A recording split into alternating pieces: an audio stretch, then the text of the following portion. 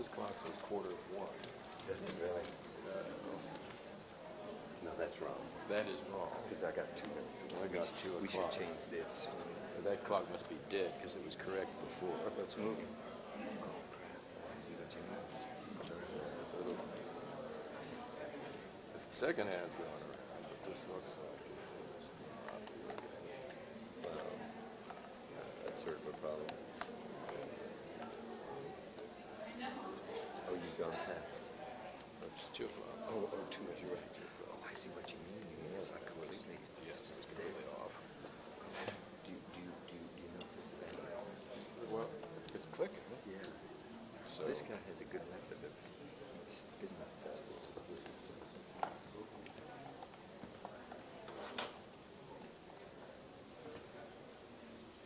it's clicking. Looks like it's working. Maybe it's working. All right. Thanks.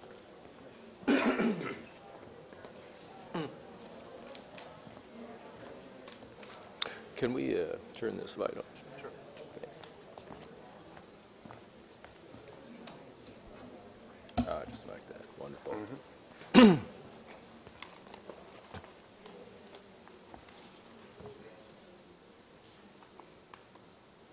Aloha. All right, that was pretty good. That'll do. Aloha and welcome to today's Symposium, Stellar Connections, Explorations in Cultural Astronomy. I'm Doug Herman, Senior Geographer here at the Smithsonian National Museum of the American Indian, and very happy to welcome you here today. I myself come to this topic through my work with Polynesian and Micronesian voyagers who use the stars to guide canoes thousands of miles across open ocean and find tiny dots of land. And I'm very excited to be part of this symposium today. Before we begin, the usual housekeeping stuff applies. If you have a cell phone, now is the time to turn it off. So please do so that it does not disturb our program. After our last presentation today, our speakers will return to the stage and we will have a question and answers session. So please hold all of your questions until that time. You will see that there is a microphone set up in the middle of the ground floor here, and we would ask that you speak into the microphone when you ask a question because we have a huge, I'm sure, studio audience out there in computer land that is watching this on webcast, and if you don't use the microphone, they will not hear your questions. The Stellar Connections Symposium today is taking place in conjunction with a much larger Smithsonian initiative, African Cosmos Stellar Art. The centerpiece of this initiative is a very impressive major exhibition currently on view at the National Museum of African Art, which is just down the road near the Smithsonian Castle, and I encourage all of you to pay a visit, if not today, then another time.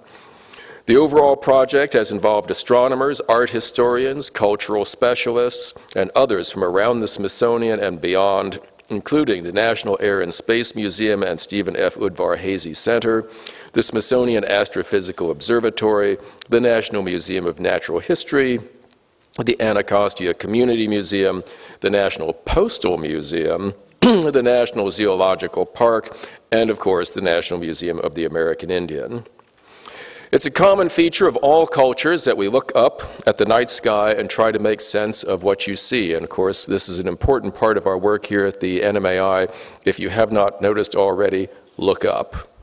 And you will see that we have incorporated the night sky into our Rasmussen Theater here.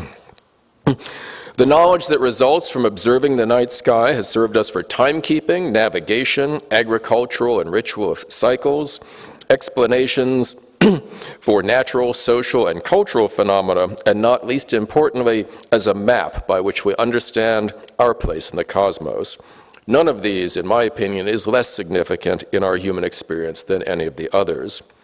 Now today, if you're a modern person like myself, you live in a box, you hop into a box on wheels and go to some place where you work in another box, and probably you spend much of that time staring at a box like this one right here, or this one right here, and then driving back to your box, hopefully not looking at this box at the same time, and go back into your box and never really look at the night sky at all. On the individual level in modern society, we don't really need it anymore to guide us and we rarely look at it or have any context really for what we're seeing. But I suggest that nothing gets your head outside the box, like the enormity of the cosmos. And what we see when we look up is informed by and dependent on cultural understandings. Our four speakers today share with us different cultural understandings from different parts of the world, wherein the stars may look very different, serve different roles for human society, or serve the same roles but in different ways. It is my hope that through this cross-cultural encounter we may reignite ourselves in the role that the cosmos may play in our self-understandings and in our understandings of the world. We are honored to have each of our distinguished speakers here today, and my very warm thanks to all four of them for coming here to share their knowledge with us. Our first presenter today is Dr. Gary Urton. Gary is the Dumbarton Oaks Professor of Pre-Columbian Studies in the Archaeology Program of the Department of Anthropology, Harvard University. He received his PhD in anthropology at the University of Illinois, Champaign-Urbana in 1979. His research focuses on a variety of topics in pre-Hispanic and early colonial intellectual history in the Andes, drawing on materials and methods in archaeology, ethnohistory, and ethnography. He's the author of numerous articles and books on Andean Quechua cultures and Inca civilizations, including At the Crossroads of the Earth and Sky, History of a Myth, The Social Life of Numbers, Inca Myths, Signs of the Inca Quipu, and the Quipus of the Laguna de los Condores. He is the founder-director of the Quipu Database Project at Harvard University since 2002 and a collaborator on NMI's upcoming Inca Road exhibition. Dr. Urton's presentation is entitled Cosmologies of the Milky Way, South American Views on the Unity of Earth and Sky. Please, a very warm welcome to Dr. Gary Urton.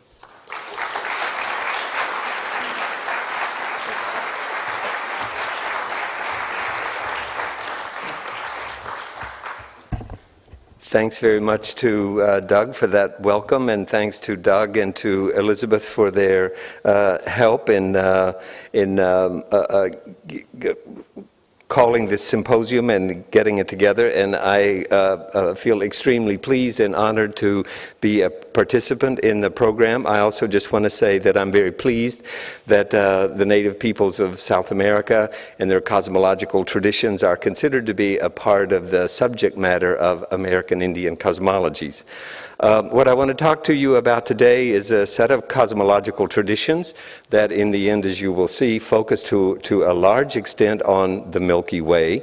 We'll talk about the Milky Way, and we'll talk about how people in the Southern Hemisphere see the Milky Way and what they actually do with it in terms of constructing a cosmological tradition.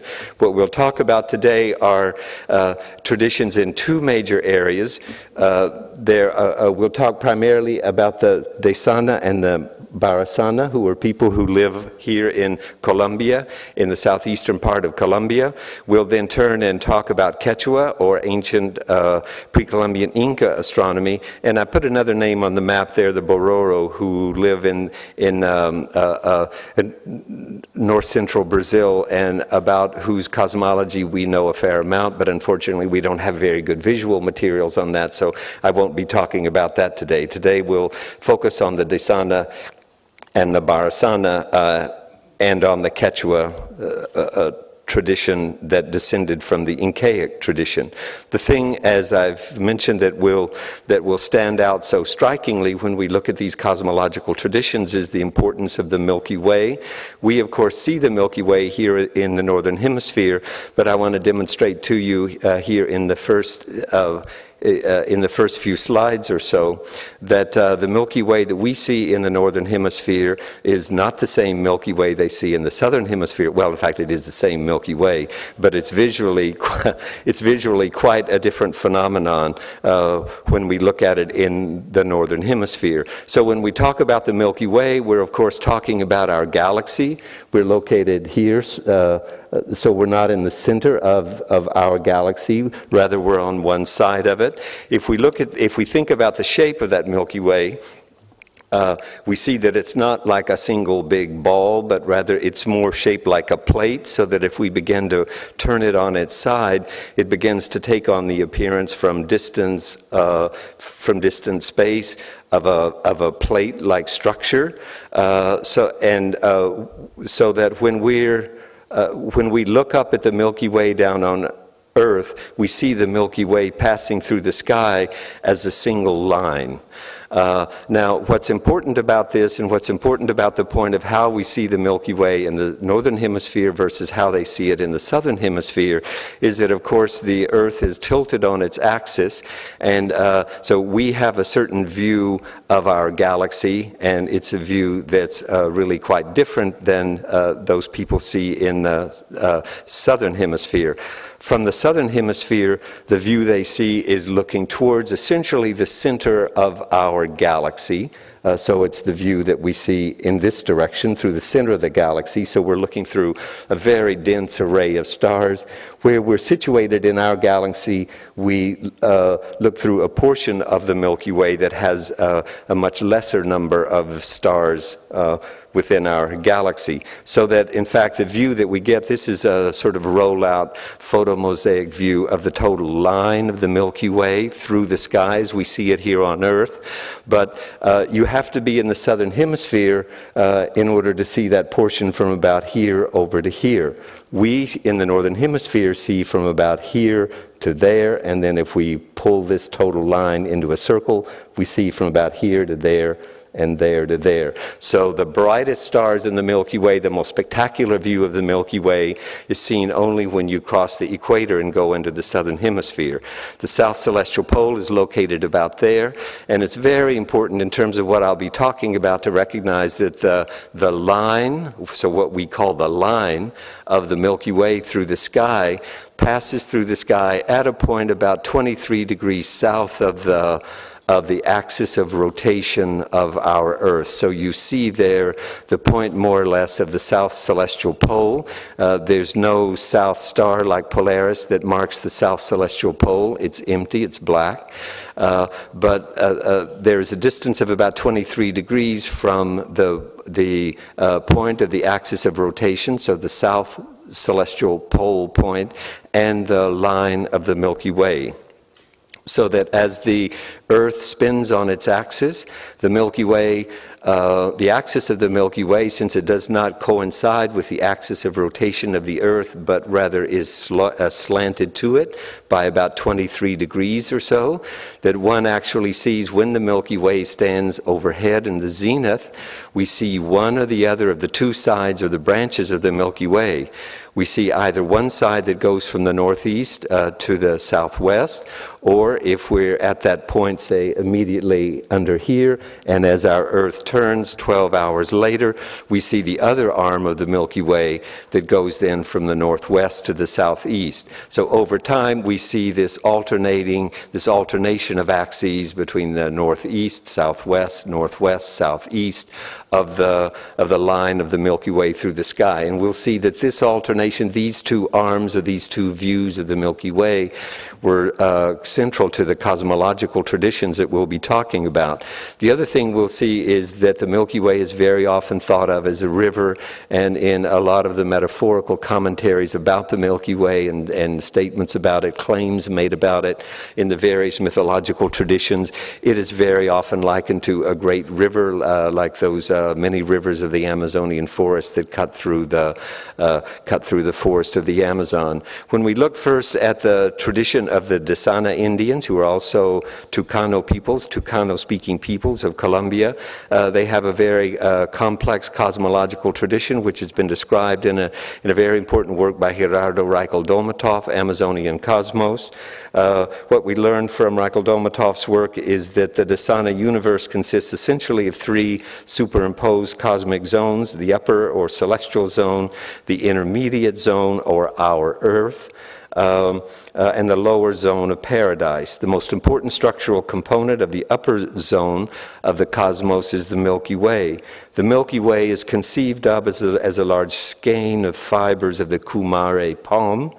that floats in a turbulent current arching over the Earth. This current comes from the lower zone flowing from east to west. The fibers of Kumari, which are yellowish or whitish, symbolize sperm among the Desana, and the Milky Way is commonly interpreted as an immense seminal flow that fertilizes all of the intermediate zone or the underlying biosphere. The Milky Way is as well the zone of communication where contact between terrestrial beings and supernatural beings is established. These contacts are obtained primarily through the use of hallucinogenic drugs, and the Milky Way itself is directly designated as the zone of hallucinations and visions into which the shaman and other persons who take hallucinogenic drugs can penetrate and then pass from one cosmic level to the next. On the other hand, it's also important to note that the Milky Way is the dwelling place of sickness. It can be thought of as a large rising river in whose turbulent and foaming waters float residue and waste. These are the essences of putrefaction, and consequently they are very dangerous pathogenic factors for living beings. The sun, I would just note, is an important component of this cosmology as well, and the principal energy of the sun constitutes a huge closed circuit in which the entire biosphere participates. The Desana imagined this circuit as having a fixed quantity of energy that flows eternally between man and animal, between society and nature. The Desana designate this circuit of energy by the term boga, and this word can be translated as current, and it is identified itself with the Milky Way. So going on to look at another of these tropical forest traditions in Colombia, we move from the Desana, who are located here, to the Barasana, to the west of them, on another river system, but one whose waters then flow from west to east into that great watershed that collects into the northern tributaries of the Amazon River Basin. The universe among the Barasana is believed to be composed of three basic layers, as with the Desana: the sky, the earth, and the underworld, and these are modeled on the long houses that the Barasana live in. So there's the front view of one of these long houses. Although all stars are said to be, here's a drawing of the stars in the constellations by a Barasana shaman. Although all stars are said to be people, only some are selected to be given names and individual identities, and of these most lie along the path of the Milky Way, or what's known as the star path. The Milky Way is variously described as being a reflection of the Milk River on Earth, or a continuation of that river in the sky. The Milky Way, the Milk River on Earth is a huge river in the east that's often identified with the Amazon and the Rio Negro. Water flows downstream to the east on land, where it is taken up into the sky by the Milky Way and is brought down again on the other side in the west. As the constellations rise, they take up water from the earth to cause a dry season, and as they come down again, they bring celestial water as rain. Though the overall path of the stars for the Barasana obviously is east to west, the diagonal orientation of the Milky Way with respect to the ecliptic serves to divide the star path into two segments: a new path and an old path, and these coincide with these two axes of the Milky Way, so the new star path there and the old star path there. Each star path has a focal constellation. The star, what's called the star thing, or the Pleiades, is the leader of the new path you see to the right. It's the most important constellation in the Barasana zodiac. We'll return to the Pleiades much later with the Inca. As the woman shaman, who is the sky, the creatress, and the first shaman, the Pleiades regulate the seasonal, agricultural, and ritual calendars. The new path is in the sky during the dry season, when the Pleiades sets in the west at dusk, and this marks the end of the dry season and the beginning of the rainy season. If the connotations of the star path, as we've just, the new path, are positive, those of the old path to the left there are equally negative. The first four constellations of this are Spider, Scorpion, Snake, and Caterpillar, Jaguar. These are all poisonous creatures. And in addition to being poisonous, these creatures are also believed to be the vehicles and the agents of sorcery. The old path is described as old, worn out, and decayed as its stars, and its stars as bad. And this is consistent with the fact that they dominate the sky during the rainy season when there is much sickness. So for both the Dasana and the Bharasana, the Milky Way is the principal object orienting time, celestial space, and cosmological symbolic values.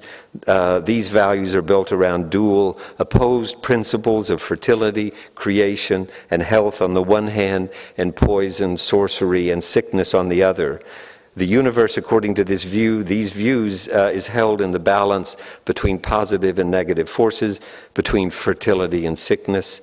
The Milky Way is the object in the visible universe that signals and is most directly responsible for the eternal cyclical balancing of these opposed forces in the universe.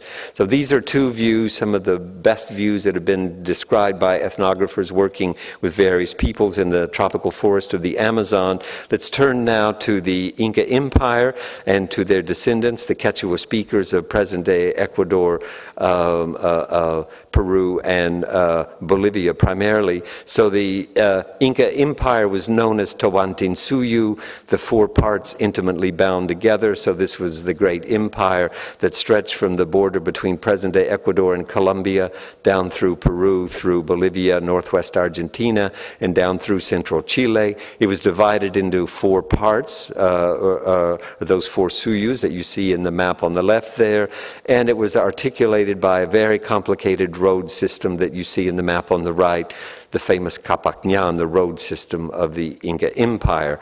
The world of the Incas of Tawantinsuyu was conceived of as a world that was laid out as a unified whole, as we just saw before, divided into four parts. This is a map from a native chronicler named Huamampoma de Ayala, who worked at the end of the 16th, beginning of the 17th century, and this is his version of the Mapa Mundi, the map of the universe, showing here the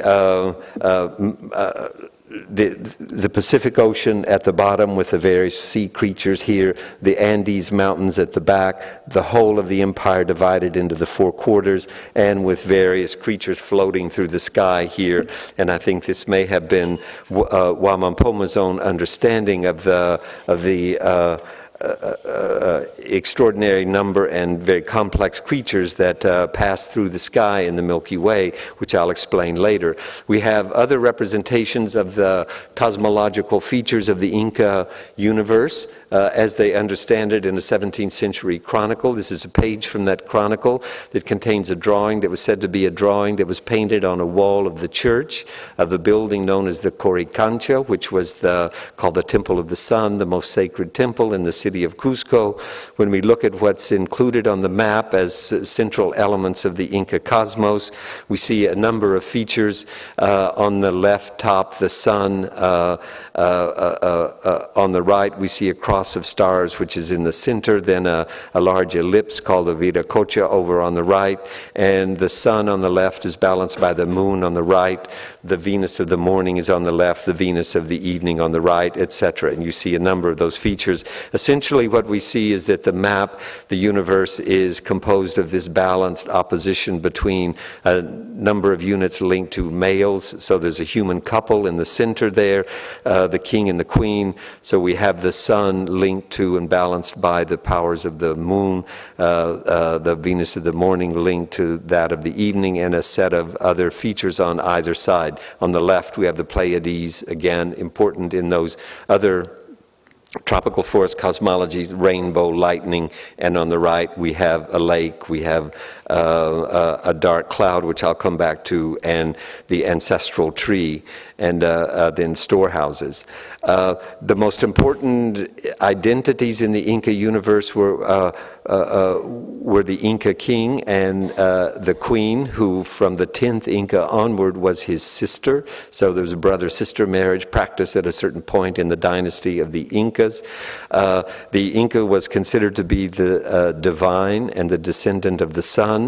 The Inca, upon death, was mummified, and the bodies of the Incas were kept in mummified form in the order of their death in the Coricancha, in the Temple of the Sun, and they were brought out and paraded around the Inca capital of Cuzco on ceremonial occasions, and they were fed and given drink, etc. So these were very important objects, very important entities in the universe, but and so they stood at the hierarchy, actually, of what was a whole world of sacred things that populated the Inca landscape in the Inca universe. Here we see another drawing by this native chronicler, Wamampoma, showing the Inca king and queen at a mountain, at a sacred place, which was being worshipped. The universe was alive with these sacred places that the Quechua knew, that the Quechua and the Inca knew as Huacas.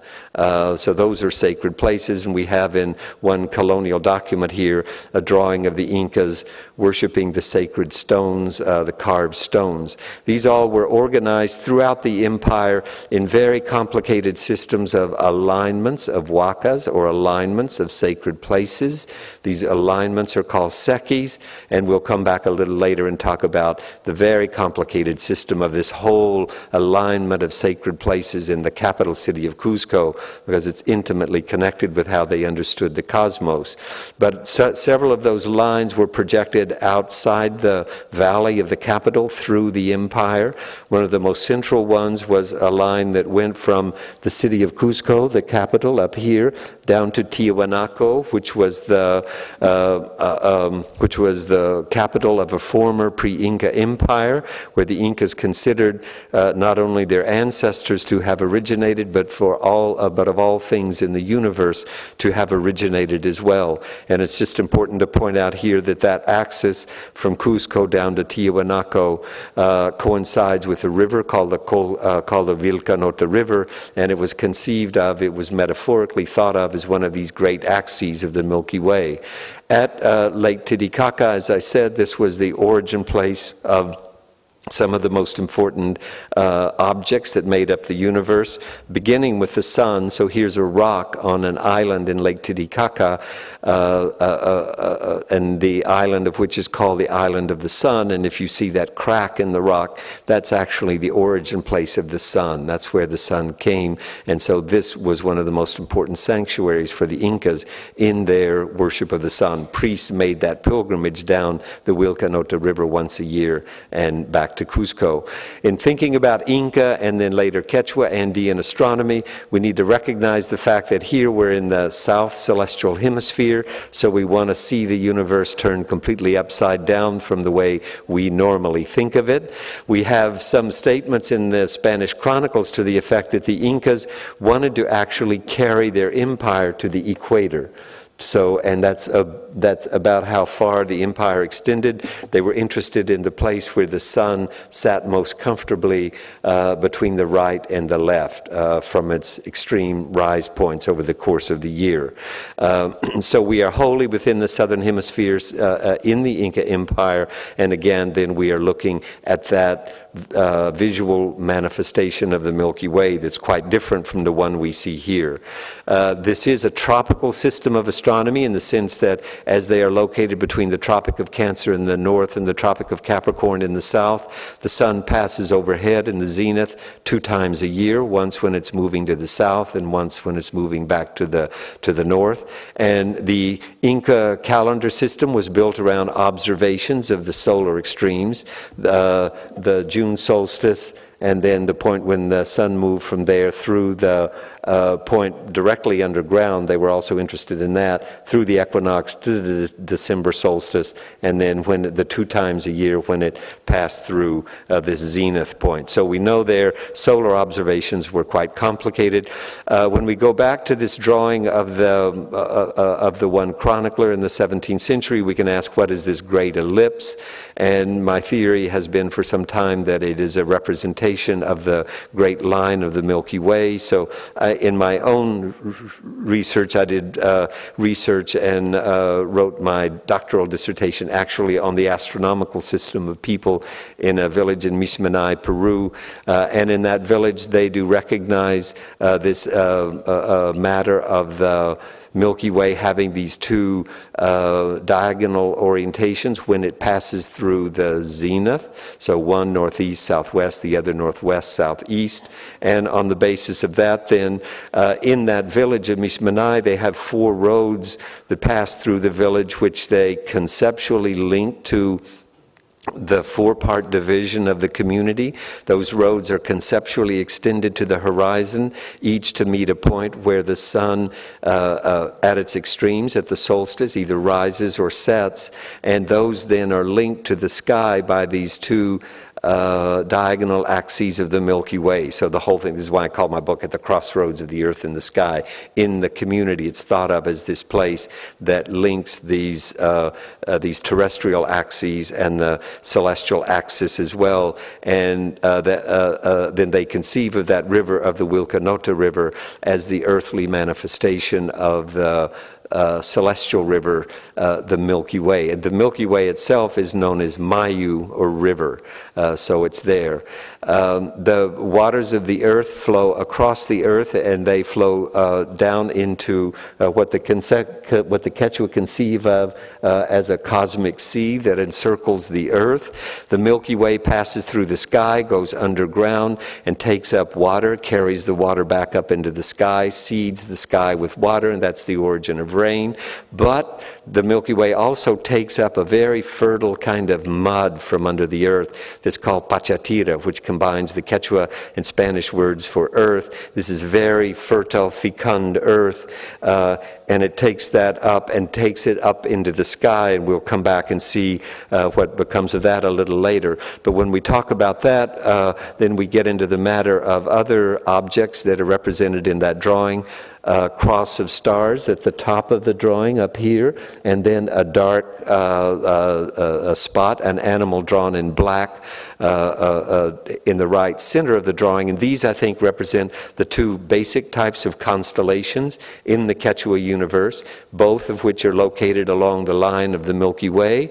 So again, they see their primary view of the Milky Way is this very bright section down here, and they recognize 2 different kinds of constellations. One is what one can call, they don't have a specific designation for it, star-to-star constellations. These are like our constellations made by conceptually forming shapes in the sky by linking neighboring stars into shapes. They don't recognize Centaurus and Cancer and Sagittarius and all the constellations we recognize.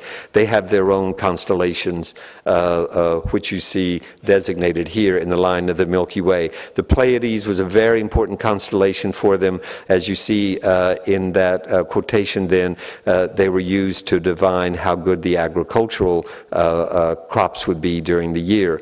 But also there are streaks that cut through the Milky Way, and these are actually these are clouds of interstellar dust. So they're not meteorological clouds, they're fixed clouds of interstellar dust that cut through the Milky Way and that block our view of the stars in that direction.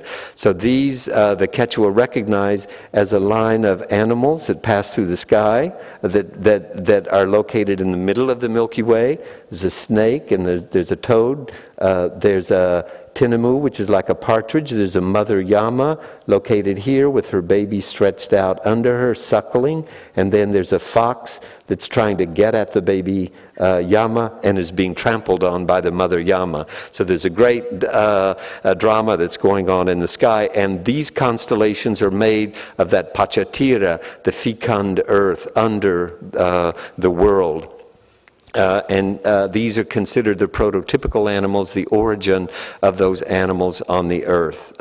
So here's a statement from the 17th century that we see that talks about this mother llama, the animator of llama, moving through the middle of the sky. And we see her as a black spot here. So these constellations, people talk about them today, so I was able to collect information about them, but they were known in pre-Columbian times as well. So that we see in the map then several signs of a Milky Way-based astronomical tradition in the Andes that went through the colonial period and that we can identify to the present day. Just in the last 2 minutes here, let me talk about the sort of grand synthesis of all of this, the calendar and astronomy. And this took place in the Seki system, which was the organization of the city of Cusco, the political, social, and ritual organization of the city. I've talked about these lines of orientation of sacred places of the Wakas, the sacred places of the Wakas, and the Sekis are the lines of orientation. In the Cusco system, many of these lines were astronomically oriented. One, for instance, went in the direction of the rise of the Pleiades as viewed from the Temple of the Sun, that most sacred temple in the city of Cusco. And this formed part, a sort of key component of the ritual calendar of the Incas. When the Pleiades rose on the to the east in the first day at dawn, they began the count of what were 328 sacred sites, sacred or wakas around the city of Cusco. These are actually named item by item, place by place in one colonial document. Each day was associated with one of these places. That was also linked to a lunar calendar of the sidereal lunar cycle of 27 1/3 days. But this gives us 328 days. At the end of the count of 328 days, it happens that at the latitude of Cusco, the Pleiades disappears for 37 days. So you have the count then of the 328 days plus 37 that gives 365 days. So that correlates the ritual calendar with the solar calendar, and it's keyed to the Pleiades, one of those principal constellations of the Milky Way for the Inca, and that all then regulated the 12 annual festivals of the Inca calendar. So that in all three of the cosmological traditions that we've talked about, the Disana and Barasana in the tropical forest of Colombia, and the Inca and then their descendant Quechua traditions in South America, the Earth is intimately linked with the sky and with the underworld, and the agent of communication is the Milky Way. Thank you very much.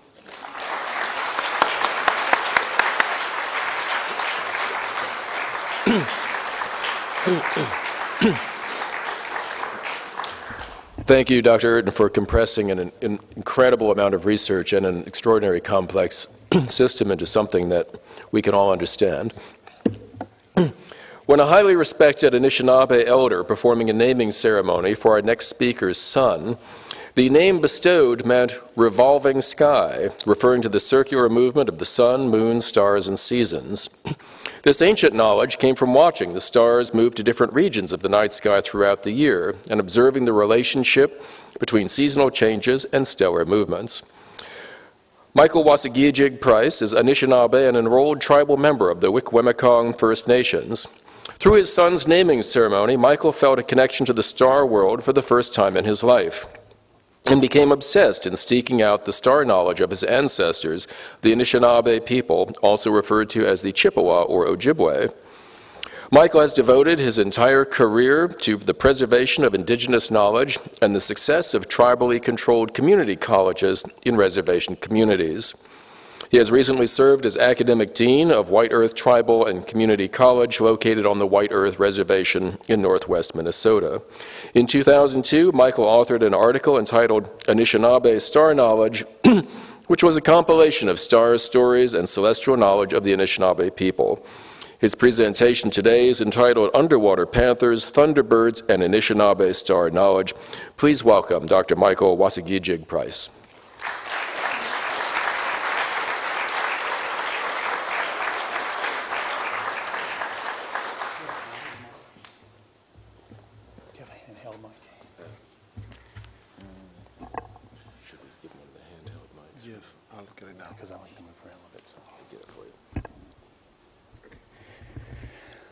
Bonjour, Anin, Michael Price Wassegijig Indigenous Wikwemekong Manitou Minnesindon Jaba Makwa Ning Dodem.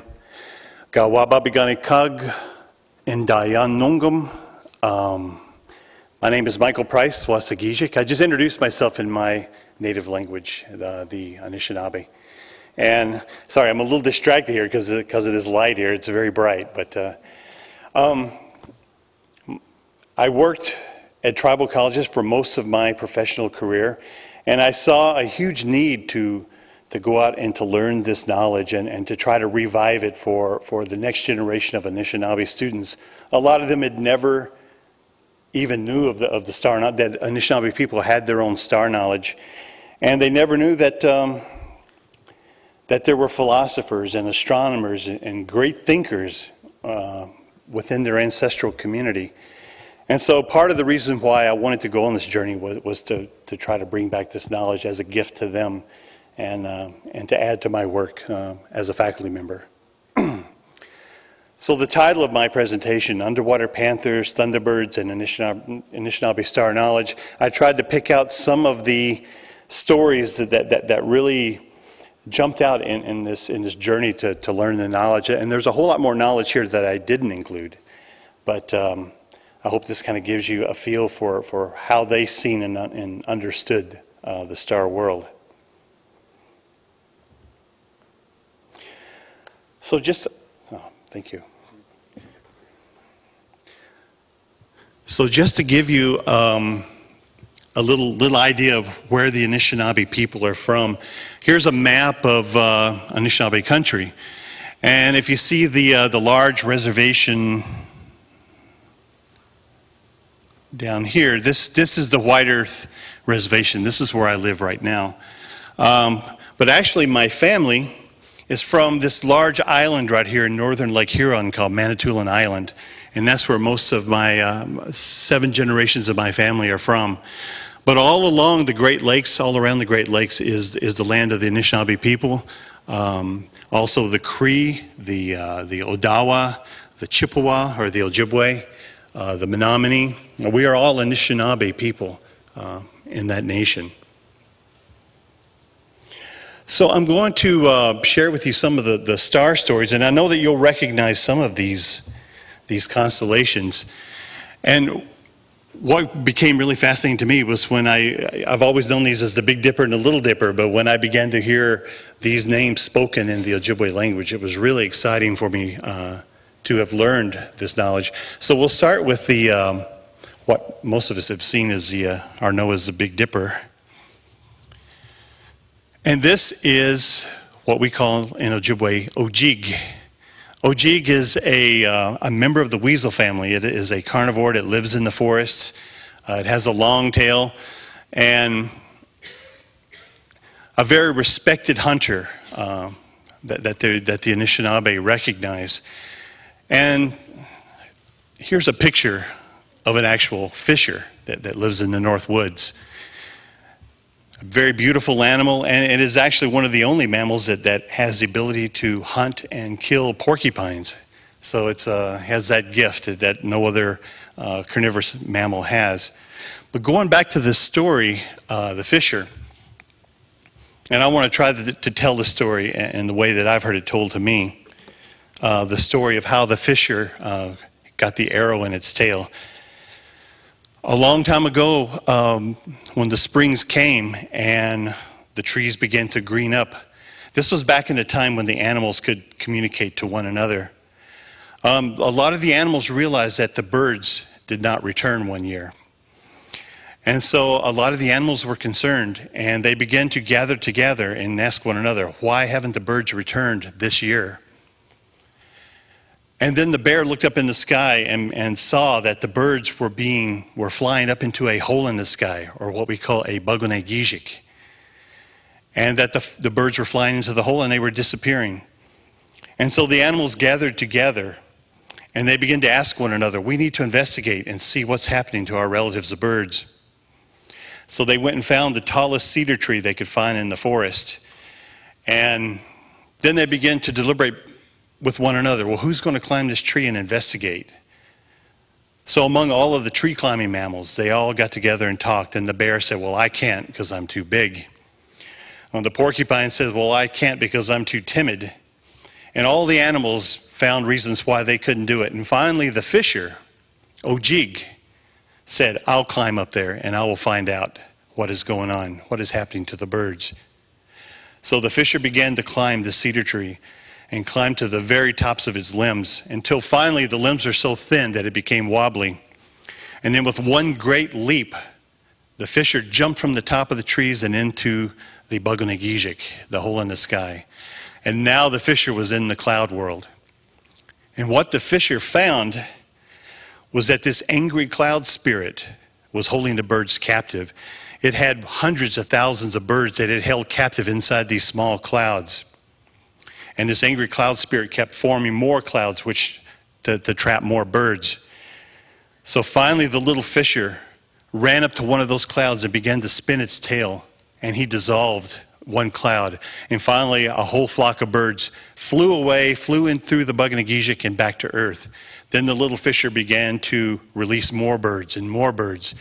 And he was working, spinning his tail to dissolve these clouds, and the birds were escaping back down to earth.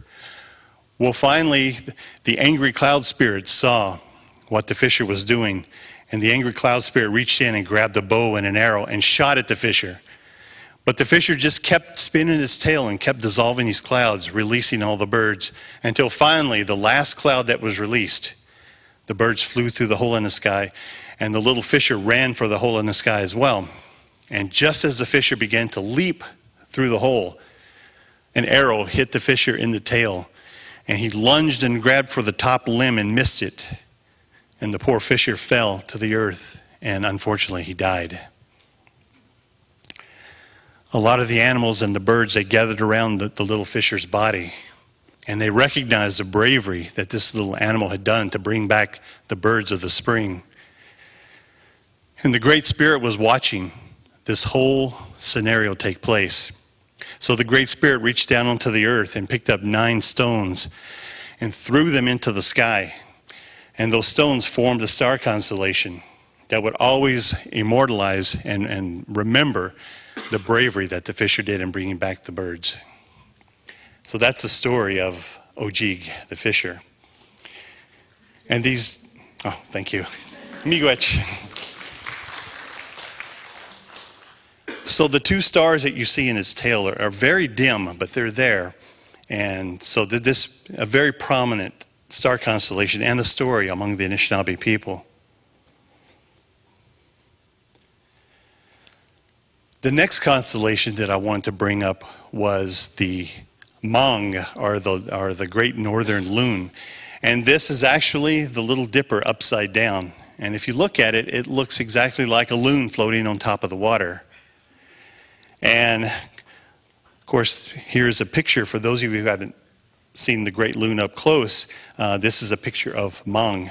And if you notice the spots on the loon's back, they say that the people that are born of the Loon clan actually have a connection to the star world, and it is represented on the loon's back. So those are star representations on the back of the loon. And of course, here's the 2 constellations together. A story that I learned from Bob Jourdain was that Polaris, which is the North Star, is actually in the Ojibwe language called Ojiganung, which is the Fisher star. And throughout the year, the Fisher constellation will revolve around the North Star all throughout the year. The Fisher constellation will be in different parts of the sky in different parts of the season, and a lot of Anishinaabe people were able to read that movement just like a clock.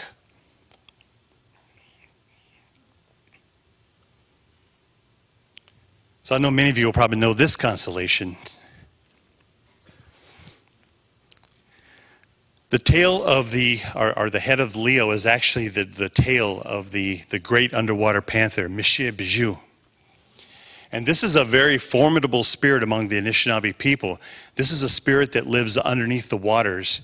And wherever there's turbulent water or whirlpools, they say that's where these panthers reside. And a lot of Anishinaabe people, before they went out in their canoes, they gave tobacco, asema, to the spirits for a safe journey, and basically to appease these spirits that they wouldn't capsize their canoes and pull them underneath the water. So this is a very formidable spirit that the Anishinaabe people respect. And this is the constellation. This is actually a spring constellation that comes up, I believe, at the end of March. And what's ironic about that time is that that's about the time that the ice is beginning to break up and melt in the northern part of Minnesota. And so it becomes very dangerous up there during that time where there's thin ice.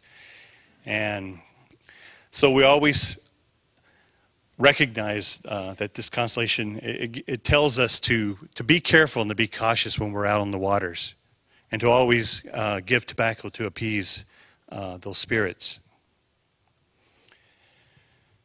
So these are some rock paintings, and for those of you that have toured around Canada on the north shore of Lake Superior have probably seen this. This is the great Michi-Bijou that's painted on the rocks on Agawa Bay, northern Lake Superior. And you can see the horns and the spikes. I mean, it was made to be a very formidable spirit. And if you look over on the far left, you'll see a canoe that's full of people. And of course, down below, I asked an elder what those two beings were below the Michi-Bijou. And he said those is what I would call Zugasqua Jemeg, or giant leeches. So this pictograph that I believe was meant to be a warning, and the little picture down on the right there, that's my little boy at the rock painting site. And if you look at the rocks here, right up here is where the painting is, and down here is just kind of this rock slant. And when the waves are really high, it's very dangerous out there. And if somebody was to fall off into that water when the waves were up, it would be life-threatening. And I believe that's why that these ancient people put this painting here as a warning to be careful in this area. Of course, the day that we took this picture, it was a nice calm day, but the day before, we could have never gotten out there because it was really dangerous. This is another rock painting of a Michi-Bijou near up in the Boundary Waters wilderness area in northern Minnesota. This is probably almost 200 miles from the other painting at Agawa Bay. And as you can see, it's starting to fade a little bit, but you can see the long tail that comes over its back, and you can see the two horns coming off of its head. Unfortunately, a lot of the rock is beginning to chip away. So I don't know how much longer we'll be able to have and see these paintings with the rock the way it's flaking as it is. And this is obviously a very old rock painting. This is another underwater spirit that the Ojibwe recognize, Michi-Ginebik, which is the underwater serpent. And again, you can see that these small symbols over here are canoes. And then, of course, there's a moose, which is an aquatic mammal. But that this is another formidable spirit that should be recognized, and much caution must be given to this area where these symbols are found. This is at Darky Lake in the Quetico Provincial Park. This is extremely remote. It takes almost 2 days a canoe up to this rock painting. An extreme remote area.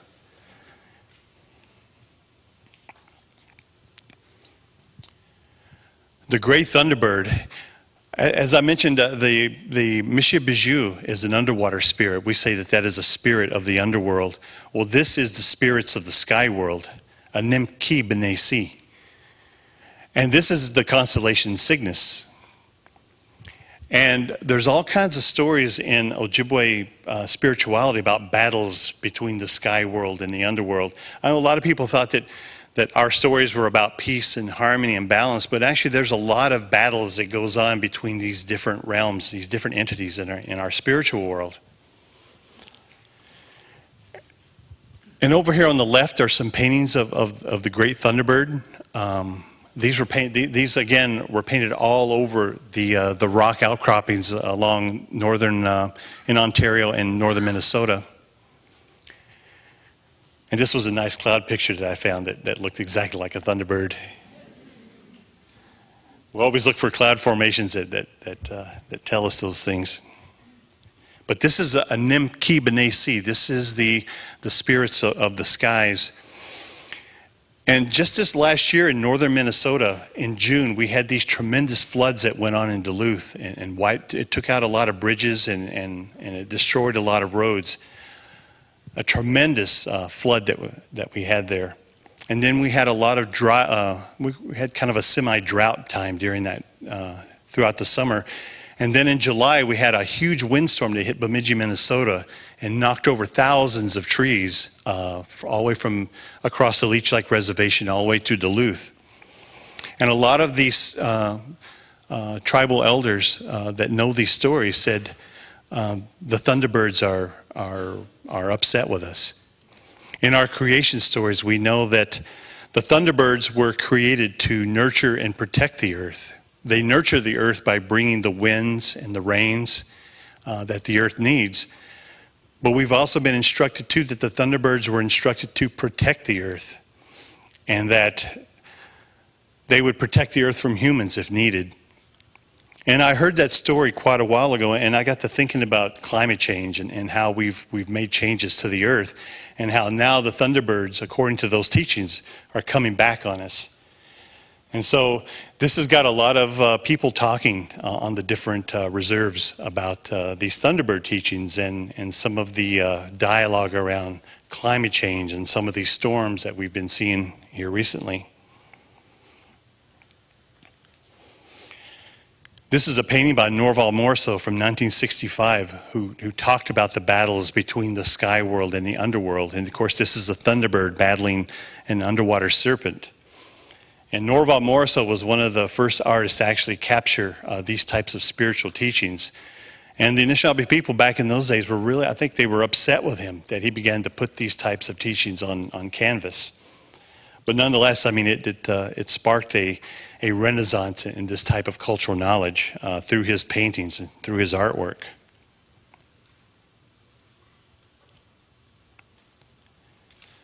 I know we've talked a lot about this constellation. Many of us grew up seeing this one in the wintertime, known as Orion, the Great Hunter. In the Anishinaabe tradition, this is Nanabojo, or Nanabush, our trickster spirit. And this is one of the most probably prominent winter constellations. And it's a tradition in the Native American community that we do not tell Nanabojo stories until the snow is on the ground. And as you know, when Orion rises, it should be rising in another couple weeks. When it begins to rise in the eastern skies, that's usually about the time that the snow begins to fall. And then throughout the winter months, in the early evenings, Orion will make its way across the skies until about early March, and then that's when Orion begins to sink below the western horizon. And by that time, spring is on its way. So Orion, one of our more prominent star constellations, that this knowledge was almost lost. A lot of Anishinaabe people didn't know the stories of these constellations. And of course, here is a pictograph at Hegman Lake, just north of Ely, Minnesota. And a lot of elders say that this is a depiction of Nanabojo and his connection to the animal world. And of course, as you see right above Nanabojo's head are these canoe symbols again that we see all across this area, these types of rock paintings.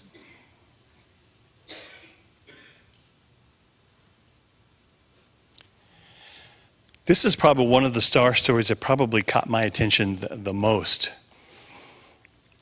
And the wolverines, they don't live in Minnesota anymore. In fact, because of deforestation and trapping, the wolverines have been eradicated from the state of Minnesota, but the stories and the traditions among Anishinaabe people are still there.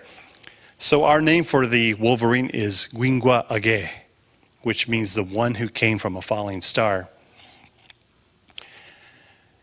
And in this story, it talks about how a star actually fell from the sky and hit the earth. And when it hit the earth, it caused a huge explosion and knocked a hole in the earth. And over time, the Anishinaabe people would not go to this hole, but they would watch it from a distance. And over a few years, this hole eventually turned into a lake.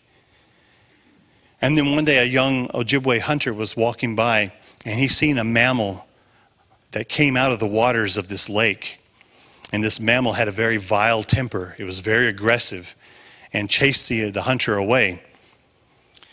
And it was very much of a lone spirit. It walked alone. It stayed alone.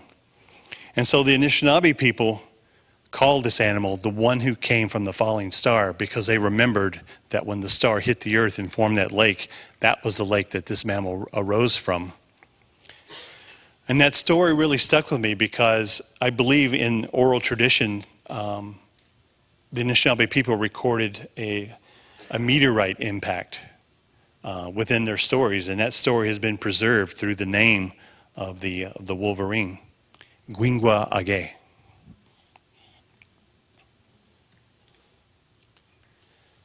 And this is another story that I recently found out about, Noachige. And again, this is a story that talked about, back in some of our creation stories, there was a story about how the first burning of the earth, and how the earth, a star had hit the earth and caused a massive destruction, had destroyed thousands of trees, and had wiped out many animals and people during that time. And the story was that people were not living well. People were killing other people. Mammals were killing other mammals. The water was not good. It was a bad time for the people. So from the star world came this star to cleanse the earth and to bring it back into balance. And so when this star hit the earth, that was the story of the first burning of the earth. But one thing that was told in the Meday Society was that this star comes back to check on us to see how we're living as people, and to see that we are living in a good way and that we are taking care of the earth. And this star comes to check on us every approximately 75 years. And that star is what we know as Halley's Comet. Noachige. Another name for Halley's Comet is Wazuwa, which is the long-tailed star. And so this is passed down through the Medewan teachings in order to instruct people to live in a good way, and to always do their ceremonies and follow the ways of the Meday for a good life. And that we know that one day this star will be coming back to check on us. And the last time it was here, I believe it was 1985. So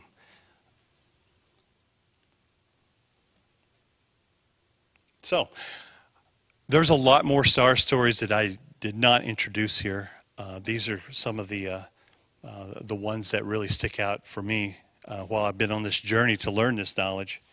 But I wanted to say miigwech to all the people that I had learned these star stories from Bob Jourdain from Couchiching First Nations, Tobasanekwat Canoe from Onigaming First Nations, Carl Gaboy from Boys Fort in Minnesota, Norval Morrisseau, who is probably one of the most gifted Anishinaabe artists to ever live, and Thor Conway, a tribal historian. I'd like to thank the National Museum of the American Indian for inviting me here to share these stories, and I just feel very honored to be able to come and share these with everyone else. And I also like to thank Leech Lake Tribal College, who actually gave me the time as a faculty member to go and to learn ethnoastronomy and ethnobotany on my own time as well. So if it hadn't been for these tribally controlled community colleges, I wouldn't have found the time probably to do this work. So, aho, miigwech.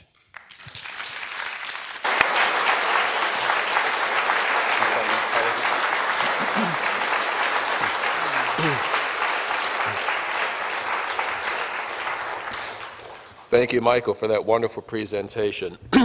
We are at this time going to take a 10-minute break for those of you who need to use the restroom or, like me, need to go cough somewhere. So let us regroup back here. We will start promptly on time at about 3:15. Thank you.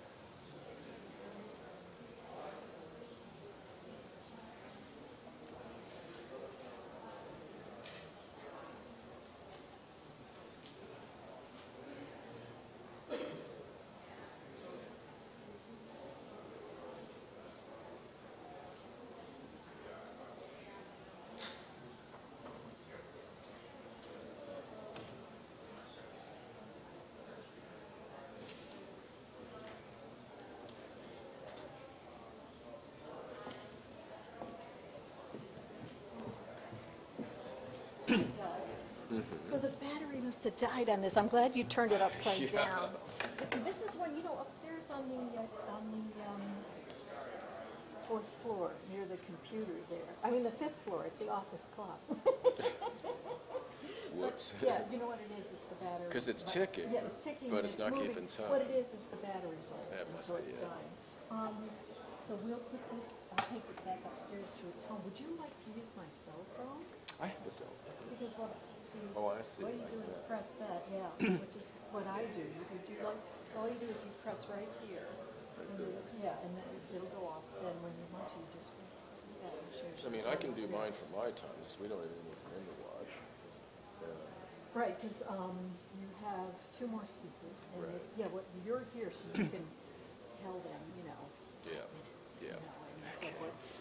I'm gonna have to call a cab for Gary, yeah, because he's gonna leave for them. I'm gonna take this upstairs, and I'm gonna buy my own clock instead of borrowing the office clock again. All right. So it's going beautifully.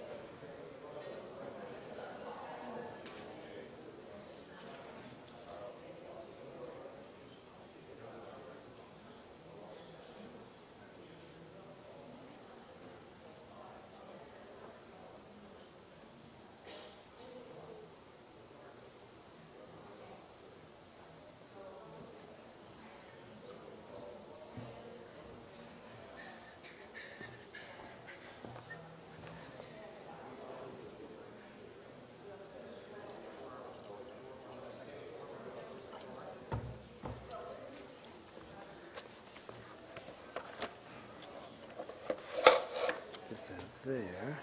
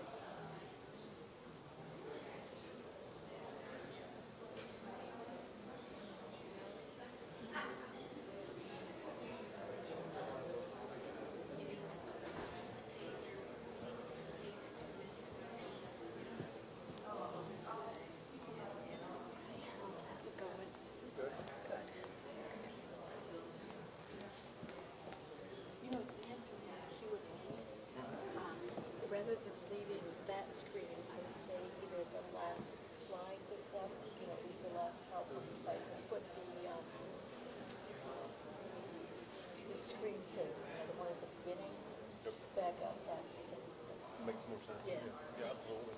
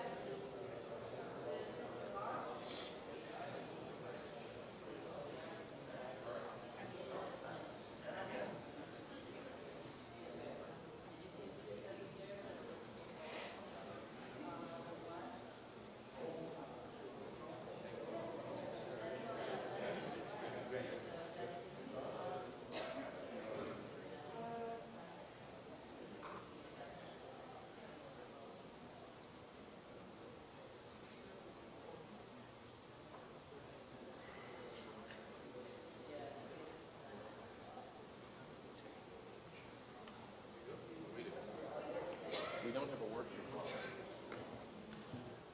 So it's up to you to sort of monitor yourself. We did have a clock sitting here. It doesn't matter. Mine, the kind of speaking. Okay. Yeah, very good. Yep. Just have a seat back there, or you go ahead and set up.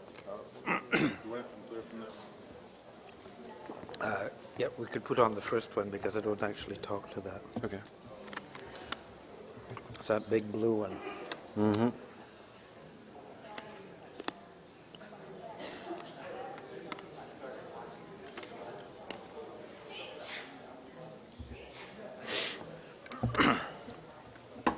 Right, and you can just refresh me.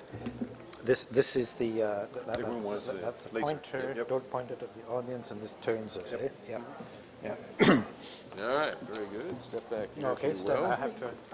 The cab company's going to call me when Gary's cab is here. Okay. So if you guys are still Q&A, which you may not be, I will go there and I'll, from that side of the stage, I'll give a sign saying the cab is here. And Okay. you can just say something about Gary has to go. Okay, very good. You got a new battery for that phone? I'm taking it upstairs and see if they have it. It's our staff. Okay, very good. Aloha, everyone, and welcome back to Stellar Connections. Our next speaker is John MacDonald. Now retired, John MacDonald spent most of his working life in the Canadian Arctic. He, for 25 years, coordinated the Igloolik Research Centre, located in the Inuit community of Igloolik in Nunavut's North Baffin Island region, and I can't believe I got that out of my mouth without blowing it. Throughout his time in Igloolik, he collaborated closely with local Inuit elders to record and document the oral history and traditional knowledge of the region. Part of this work included a major study of Inuit astronomy and cosmology, leading to the publication of his wonderful book, The Arctic Sky, Inuit Astronomy, Star Lore, and Legend. Long interested in contact history between Europeans and the Inuit, John is currently editing and annotating an unpublished journal documenting early encounters between the Inuit of the Igloolik area and members of an 1820s British naval expedition seeking a northwest passage from the Atlantic to the Pacific. John's presentation is entitled after his book, The Arctic Sky, Inuit Astronomy, Star Lore, and Legend. Please welcome John MacDonald.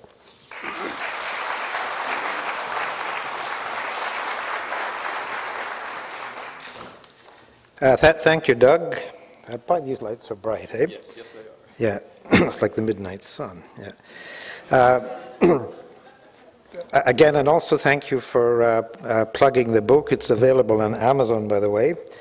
But I should point out that the proceeds go to two things: the Royal Ontario Museum, and also to support an oral history project in the community in which I lived all these years. I'm also grateful to be invited here. It's many years since I've been to Washington, and the last time I was simply passing through.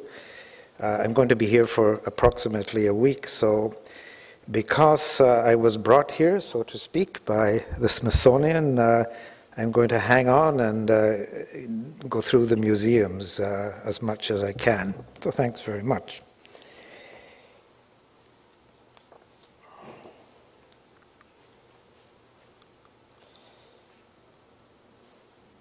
What happened? Wrong way. There. Try the other way. There, sorry. Good, getting these bugs. It's probably very clear to us all now that cultural astronomies are about particular people in particular places. So first a few words about Inuit and their Arctic homelands. Inuit, and I name this, and I use the name to include the Yupik in the western part of the Arctic. Inuit live mainly in the Arctic regions of North America, Greenland, and even have a toehold in parts of Alaska. Excuse me, a toehold in parts of northeastern Siberia. The blue areas on the map indicate approximately their traditional homelands. They're predominantly coastal dwellers, although a few groups live within the margins of the tree line, notably in parts of Alaska, northern Quebec, and Labrador. Coastal Inuit traditionally lived on marine mammals such as seals, walrus, and whales, while those living inland relied almost exclusively on caribou.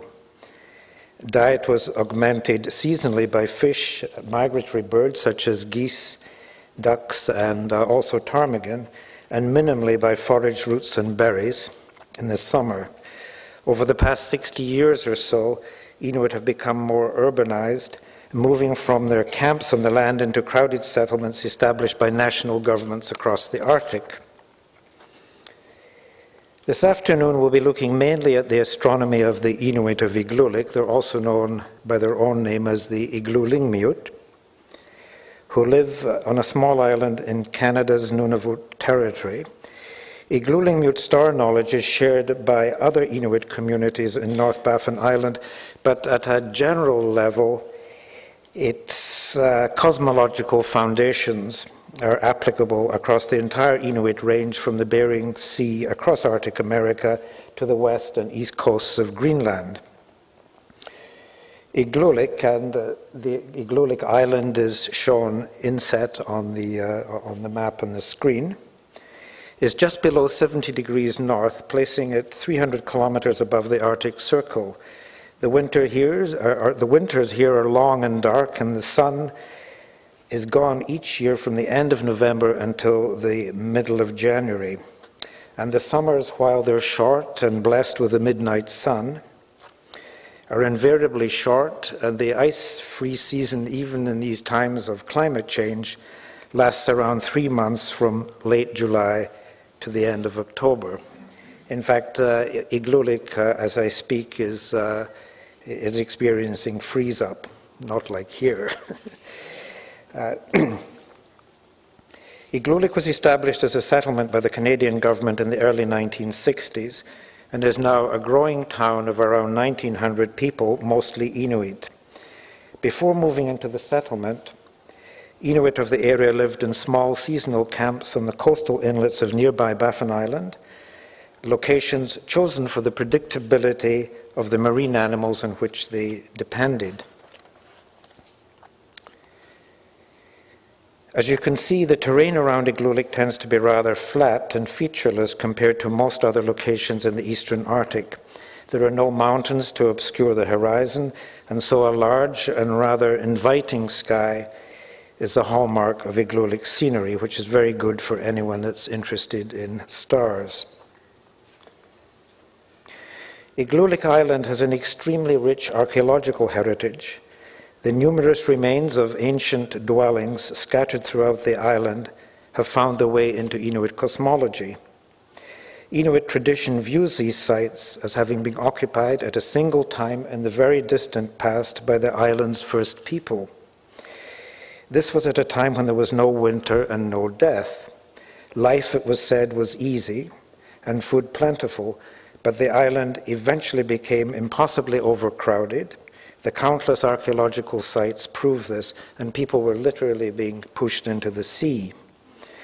Legends tell that this desperate situation was eased only by people calling for death and winter. So death and winter came, social order was established, and the growth of the community checked. A version of this legend ends with the words, "With death came the sun, the moon, and the stars. for when people die, they go up to the heavens and become luminous. Archaeologists with a very different cosmology view the island sites as having been occupied by various Arctic hunting peoples over the last 4,500 years as the island gradually rebounded from the seas following the last ice age. My interest in Inuit astronomy came about perhaps inevitably as a result of a long-term residence in Igloolik. I was there with my family for almost 25 years. And it was also aided and abetted by my dabbling in the very esoteric practice of celestial navigation. During my observation sessions on clear winter nights, and I'd be usually fumbling with a frozen sextant or a frozen artificial horizon, older, curious Inuit would often happen by, point out a few of their stars, gently implying, or so I thought, that an understanding of the sky and the employment of its contents could be had without the use of my cumbersome gadgets. I took the hint, and so began in 1985 a series of interviews with Inuit elders about their astronomy, lasting intermittently over some 20 years. All this was part of a major oral history project sponsored by the Igloolik Elder Society. About 30 elders, 3 of the main contributors shown here, Noah Piogatuk, Rosie Akadliuk, and Michel Kupak, participated in the program. When interviewed about their astronomy, most insisted that the information they possessed was meager compared to that of their parents or grandparents. Nevertheless, it was clear that these elders were virtually the last keepers of a more or less detailed knowledge of their astronomical traditions. The rapid dilution of Inuit star knowledge is not surprising.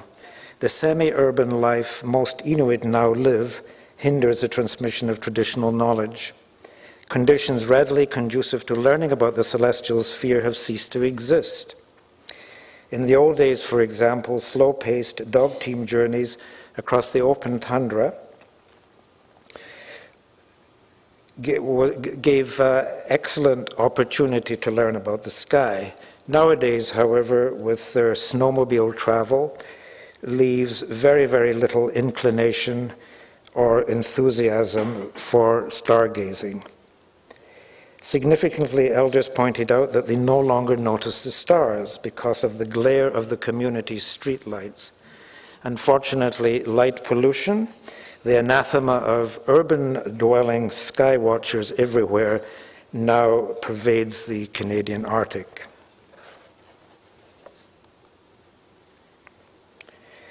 Inuit cosmology was based on shamanistic belief and observance, and offered a view of the sky and its contents well suited to their spiritual and pragmatic needs. Their astronomy, particularly for those groups living above the Arctic Circle, reflects the unique appearance of the celestial sphere at higher latitudes, perhaps demonstrated most dramatically by the sun's absence from the sky during the midwinter months. The illustration on the screen is by Inuit Asivak, a well-known artist from Cape Dorset on Baffin Island. Inuit's image beautifully captures the Inuit perspective of the intimate relationship between the sky, its contents, and the earth. Unlike our view, which seems increasingly to expand the limits of space, Inuit's sky is actually contained by the earth. You'll notice, too, that her drawing is also about time, place, and activity. In effect, it's a calendar delineating the Arctic year, including the freezing and melting of sea ice, as well as the key activities associated with each of the seasons. Notice, too, that the sun's annual cycle is represented along the fringe of high mountains bordering the earth. You can see the sun's annual cycle is represented around the edge of the drawing.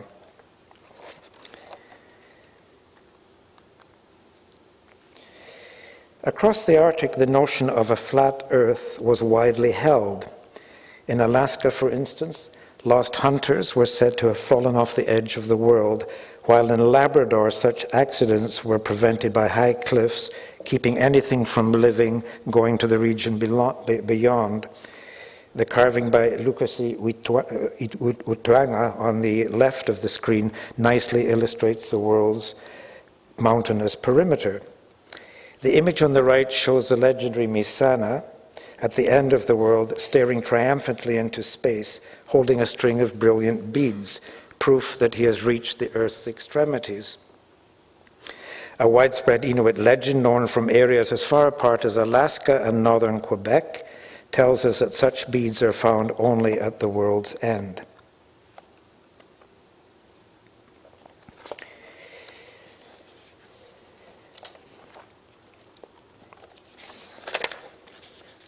Earth and sky are analogous in the Inuit view, each in winter having a similar snow-clad topography.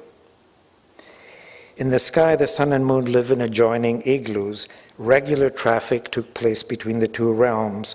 Shamans, for instance, on their spirit flights would visit the moon, and the moon man, a protector of abused orphans, would come to the earth to enforce taboos and to confer fertility on childless women.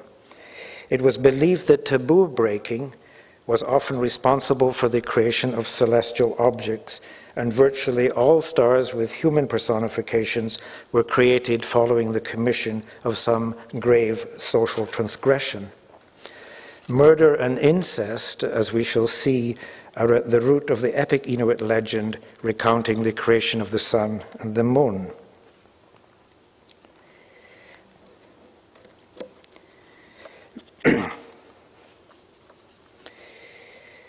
Because of Iglulik's high northern latitude, around 70 degrees north, the visible portion of the celestial sphere is noticeably less from what we see in the more temperate latitudes. In practical terms, for example, this means that the brightest star, Sirius, such an obvious feature of the late night sky in Washington just now, is barely seen at Iglulik. It literally creeps along the horizon. In contrast, the twin stars Castor and Pollux, which rise and set at Washington's latitude, are circumpolar, meaning that they are always above the horizon and can be seen anytime during the hours of darkness in Iglulik, obviously, if there's no cloud cover. Inuit names for stars and star groupings fall into several categories.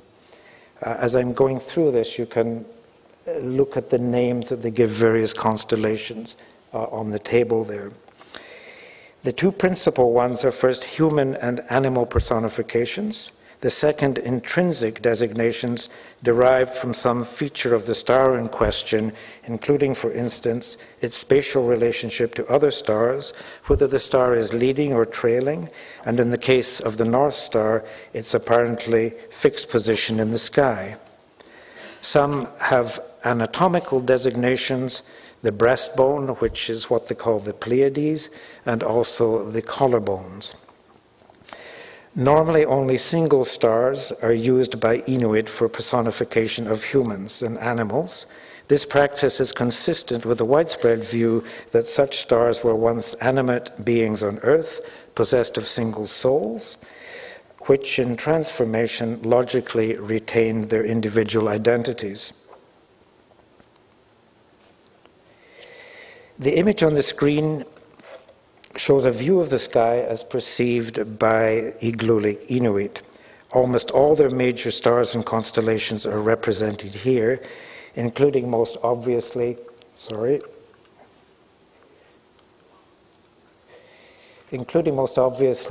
Ursa Major. I mentioned the collarbones. These are four stars that comprise our stars Capella, Menkaline, and Castor and Pollux. Cassiopeia has actually two designations. The three brightest stars in Cassiopeia are considered lampstands for a soapstone lamp. I've mentioned the Pleiades before, that's the breastbone. We'll hear more about Aldebaran, which is the polar bear, and the surrounding stars, the star cluster, the Hyades. Sirius here is represented as an old woman cleaning her igloo window. She also has a lamp which apparently flickers each time people go between the moon and Earth.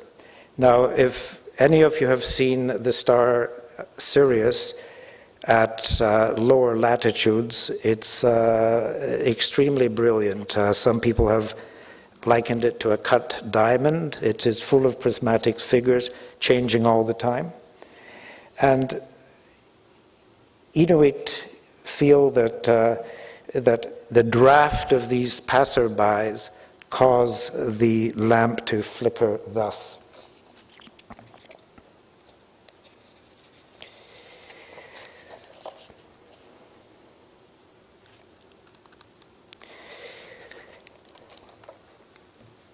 Myths and legends can serve a variety of purposes, from the arcane encoding of cultural values and expectations to explicit cautionary tales aimed at dissuading wayward behavior. Celestial legends share these same characteristics, but in addition are a practical device for making sense of the sky and its contents. Indeed, Iglulik elders say that one of the purposes of star stories is to help us remember the exact location of important stars used in time-telling and in navigation or wayfinding. And incidentally, once Inuit do tell you their stories about stars, they do tend to stick with you. They're less complex than some of the projections that we tend to make on the sky. And the legend of Udlaktut stars, and these are the stars in Orion. Udlaktut means the runners, and it illustrates the point I've just made very well. The story involves the three main stars in Orion's belt and the prominent star Aldebaran in the constellation Taurus, and finally a number of stars in the Hyades cluster. This legend relates that on a bright moonlight night, three brothers and their dogs come across a polar bear. They begin to hunt it. However, they are unaware that they have been seen by a woman who has recently given birth and is thus under various taboo restrictions, one of which prohibits her from looking at hunters. Breaking this taboo causes the three hunters, their dogs, and the polar bear to rise up to the sky, where they're all transformed into stars. The three hunters become Orion's belt stars. Ahead of them is the polar bear, the star we know as Aldebaran, surrounded by the Hyades star cluster, which are now the hunters' dogs. There's a lovely embellishment of this story, and that's the great nebula in Orion is sometimes said to be the children, and they're usually cousins of the hunters that are carrying fur clothing to their fathers that are pursuing the polar bear. Now, those of you that have observed the great nebula in Orion will recognize that it's quite fuzzy and stands in very well for fur clothing.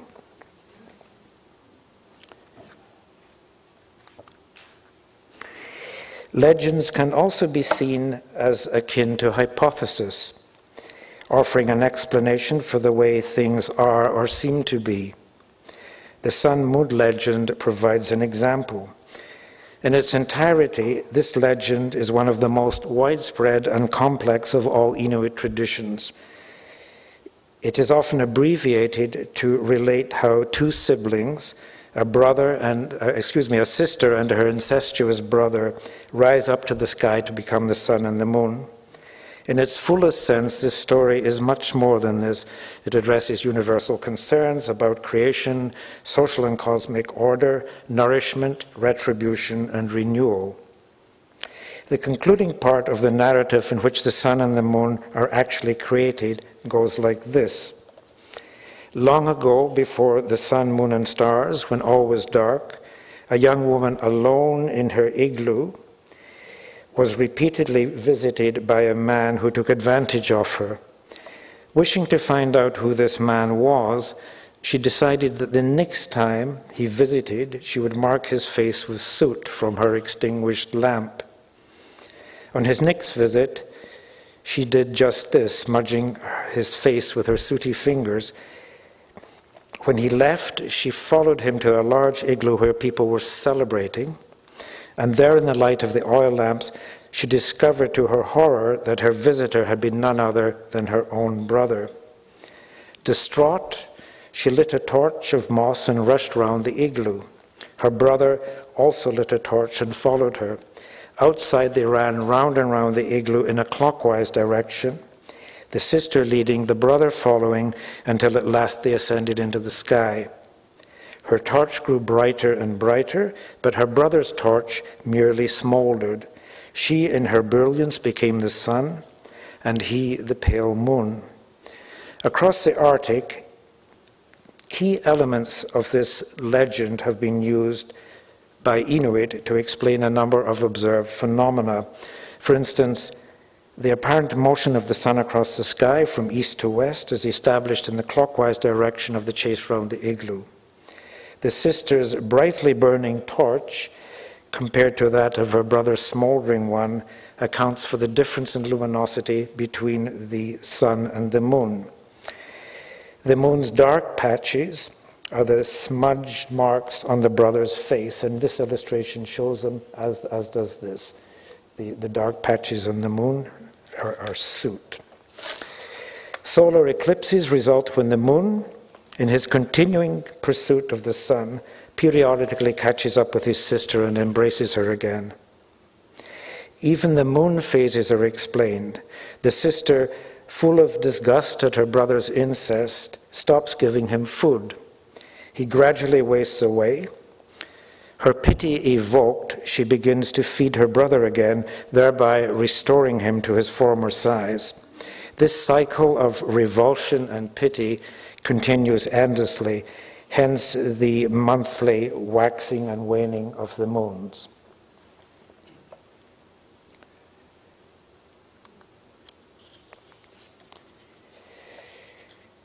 Inuit have no word for time, not at least in the abstract sense commonly understood in our industrial society. This does not mean, of course, that they somehow lacked any comprehension between the links between time and so-called economic activity, a view too often attributed to cultures whose perceptions of time do not coincide with those of the Western world. Expressions dear to us like saving time, losing time, overtime, time as money, create all kinds of difficulties for Inuit translators. Once at a conference that was dealing with Inuit co-ops, a government advisor was trying to explain to Inuit that time cost money. The translator was really baffled and gave it his best shot, which was a watch costs a lot. And if I go on much longer, I'll be timed out by Doug here. Yeah. I'll mention that, that with the introduction of Christianity, Inuit were introduced to that rather unusual concept or division of time called a week. And on the right of the screen, we have an early calendar that was made by Inuit hunter. Again, you can see the preoccupation that Inuit have with the product of the hunt. This is basically a tally of animals he's caught up to a certain date. The markings around the edge of the calendar are days of the week. Obviously, the crosses are Sundays. The ones that are sort of scored off are days that have already passed. But that gives you some idea of the introduction of our time, the beginning of Inuit accepting industrial time, as it were.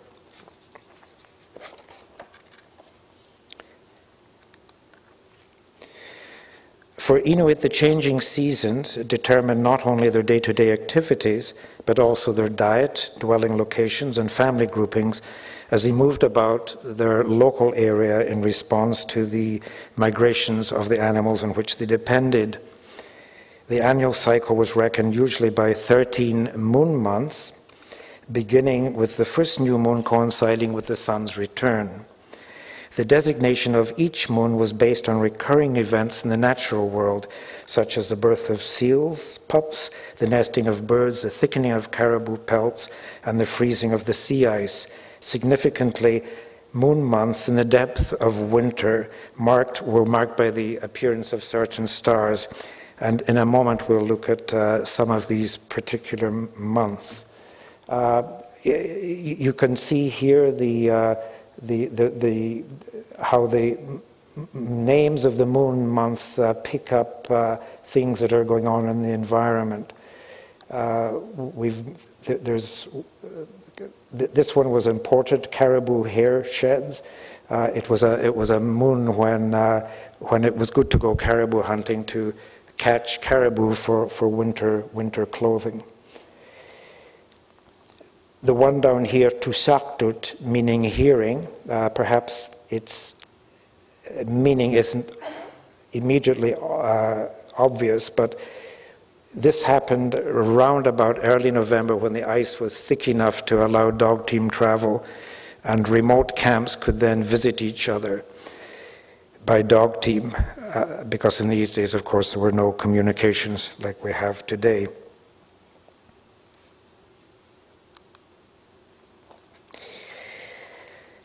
The moon of Tauvigjuak, literally meaning great darkness, spanned the sunless period straddling the winter solstice.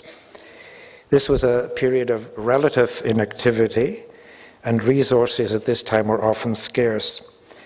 But to the extent permitted by available moonlight or twilight, Inuit would still try to hunt on the sea ice, but it was often unproductive. Storytelling and indoor games helped pass the time. String figures, or cat's cradles, as they're sometimes known, were especially popular and were played almost obsessively. I'll just mention that elders would tell me that various camps had different kinds of string figures, and people would be sent on long journeys actually to get someone's new invention of a string figure. It was only during the sunless period that these games were permitted, because it was widely believed that string figures would entangle the sun as soon as she appeared on the horizon. The appearance of two stars, which we call Altair and Tarazed, but which the Inuit call Agjuk, in the northeastern quadrant of the sky around mid-December, was taken as a sign of winter solstice, as well as a promise of the sun's return.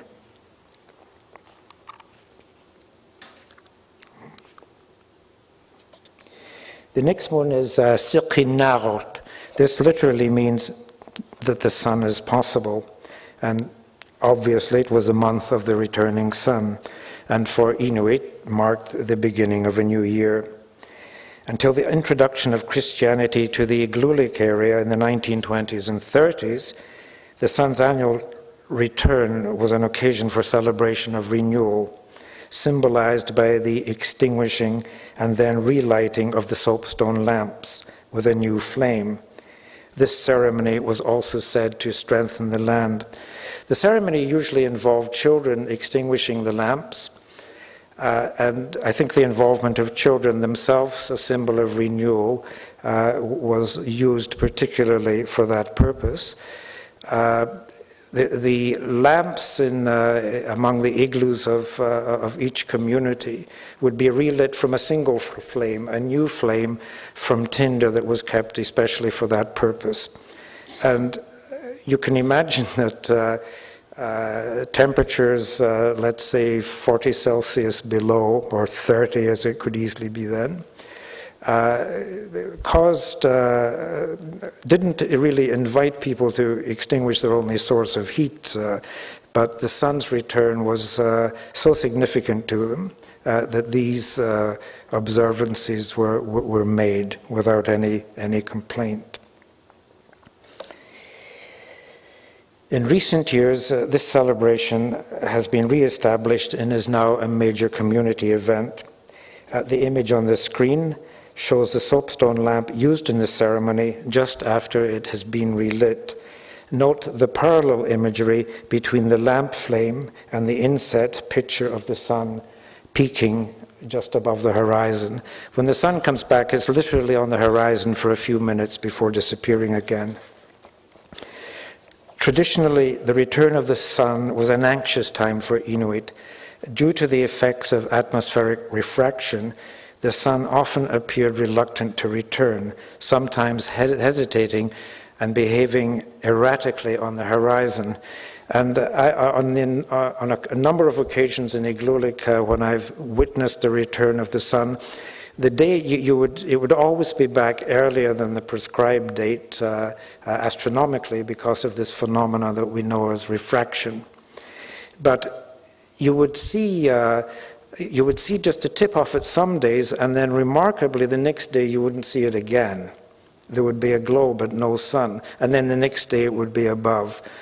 And this bouncing around the horizon was very typical of the sun's return, and I think it really led to Inuit uncertainty about the sun's actual return, which was never taken for granted, and taboos at this time were carefully observed, one of which was to destroy the cords of the string figures. And as I've already mentioned, there was fear that these string figures, even symbolically, would prevent the sun from rising.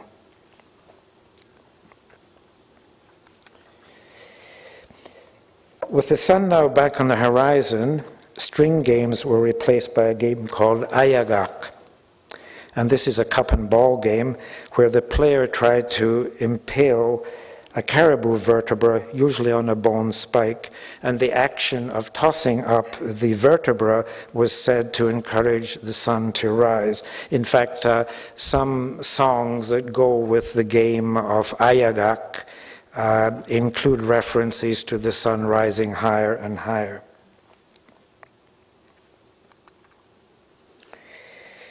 The next month, and this is the last month that involves the actual sun's return, was called Kangataksan, and that literally means that the sun is increasingly rising.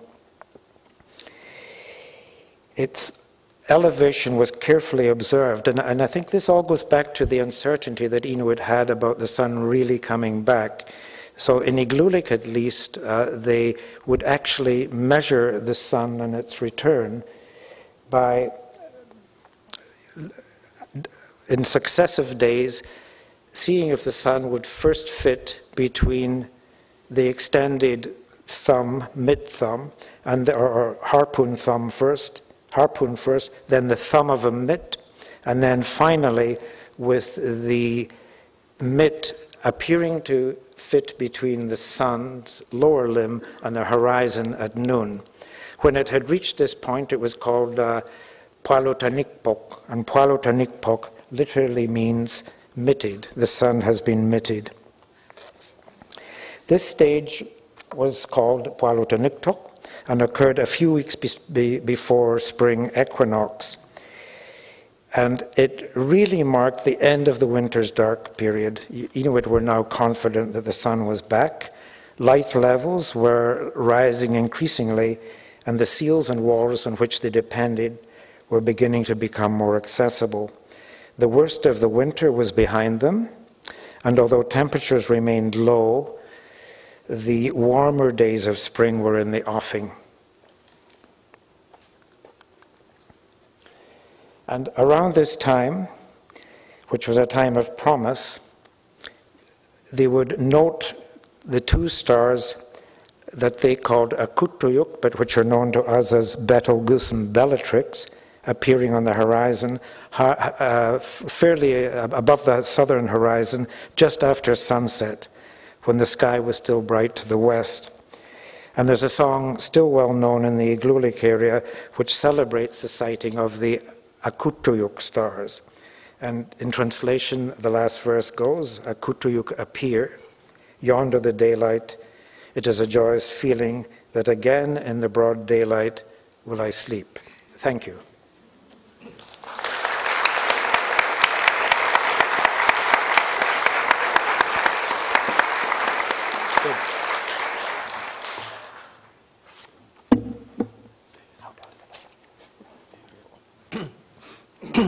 Thank you, John. Our first three speakers have taken us to different latitudes here in the Americas. Now we are going to swing across the Atlantic Ocean to Africa. Dr. Babatunde Lawal is a professor of art history at Virginia Commonwealth University in Richmond, Virginia. He specializes in African and African diaspora art with personal research focus on the ancient and contemporary arts of Nigeria, particularly the visual culture of the Yoruba and its influences in the Americas. His publications on Yoruba art examine its ontological, social, cultural, religious, and aesthetic implications, as well as the dynamics of change. Much of his data derives from formal and iconographic analyses, reinforced with field interviews and from the Odu Ifa, a collection of origin myths, astronomical speculations, philosophical commentaries, and remedies handed down from the past, and often referenced by Yoruba diviners to help clients in times of crisis. As we will learn, cultural astronomy looms large in Yoruba culture and art, being used for a variety of purposes such as social control, measuring time, determining direction, coping with the vicissitudes of the existential process, and most importantly, reinforcing their belief in life after death. Dr. Lawal's presentation is titled A Big Calabash with Two Halves, the Yoruba Vision of the Cosmos. Please welcome Babatunde Lawal. Thank you. Okay. So about 25 after. Okay. Thank you very much. First of all, I want to thank the Smithsonian Institution for inviting me to participate in this symposium. Well, I'll go straight to the topic. As is well known, cultural astronomy is a complex subject. It is much more than an inquiry into the nature and significance of heavenly bodies. It also entails the use of celestial observations for measuring time, controlling human behavior, as well as for creating ritual and agricultural calendars, among others. In addition, cultural astronomy is in different parts of the world has given rise to a variety of cosmological speculations and belief systems, all aimed at giving life meaning and purpose. My presentation today examines this phenomenon among the Yoruba of West Africa and how they use it through the visual and performing arts to educate the public, measure time, determine direction, cope with the existential process, and above all, reinforce their quest for eternal life.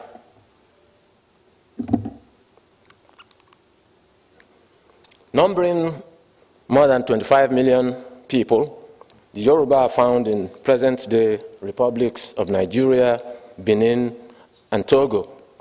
Most of them live in southwestern Nigeria, divided into numerous kingdoms. Major towns are headed by monarchs, Oba, who claim descent from Oduduwa, a divine ancestor, often identified as the first king of Ile-Ife.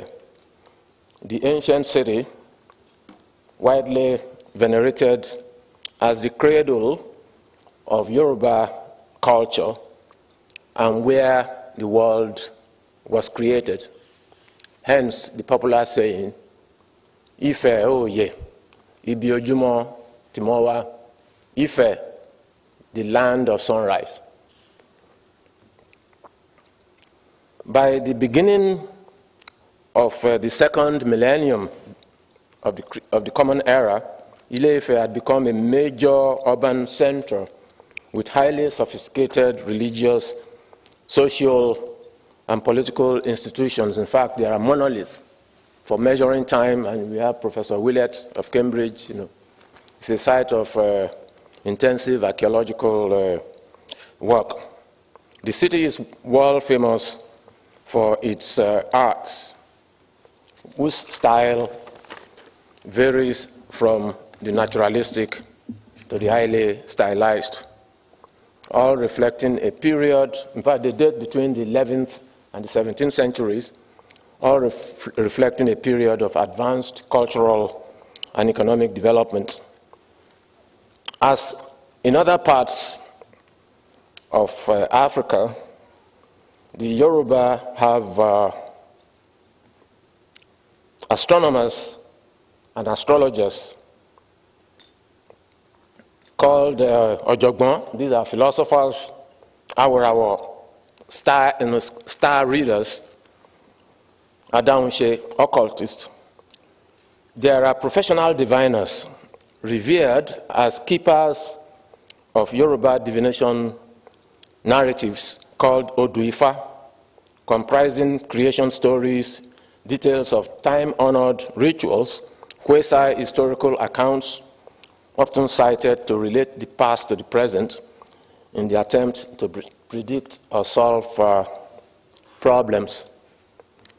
Scholars of Yoruba history, art, religion, and cultural astronomy are fortunate in that several volumes of Oduifa have been published for teaching and research purposes. In fact, even in the Americas here, there are institutions helping to advance the knowledge of Ifa. In fact, in 2005, UNESCO recognized Ifa divination practice among the Yoruba as a world heritage.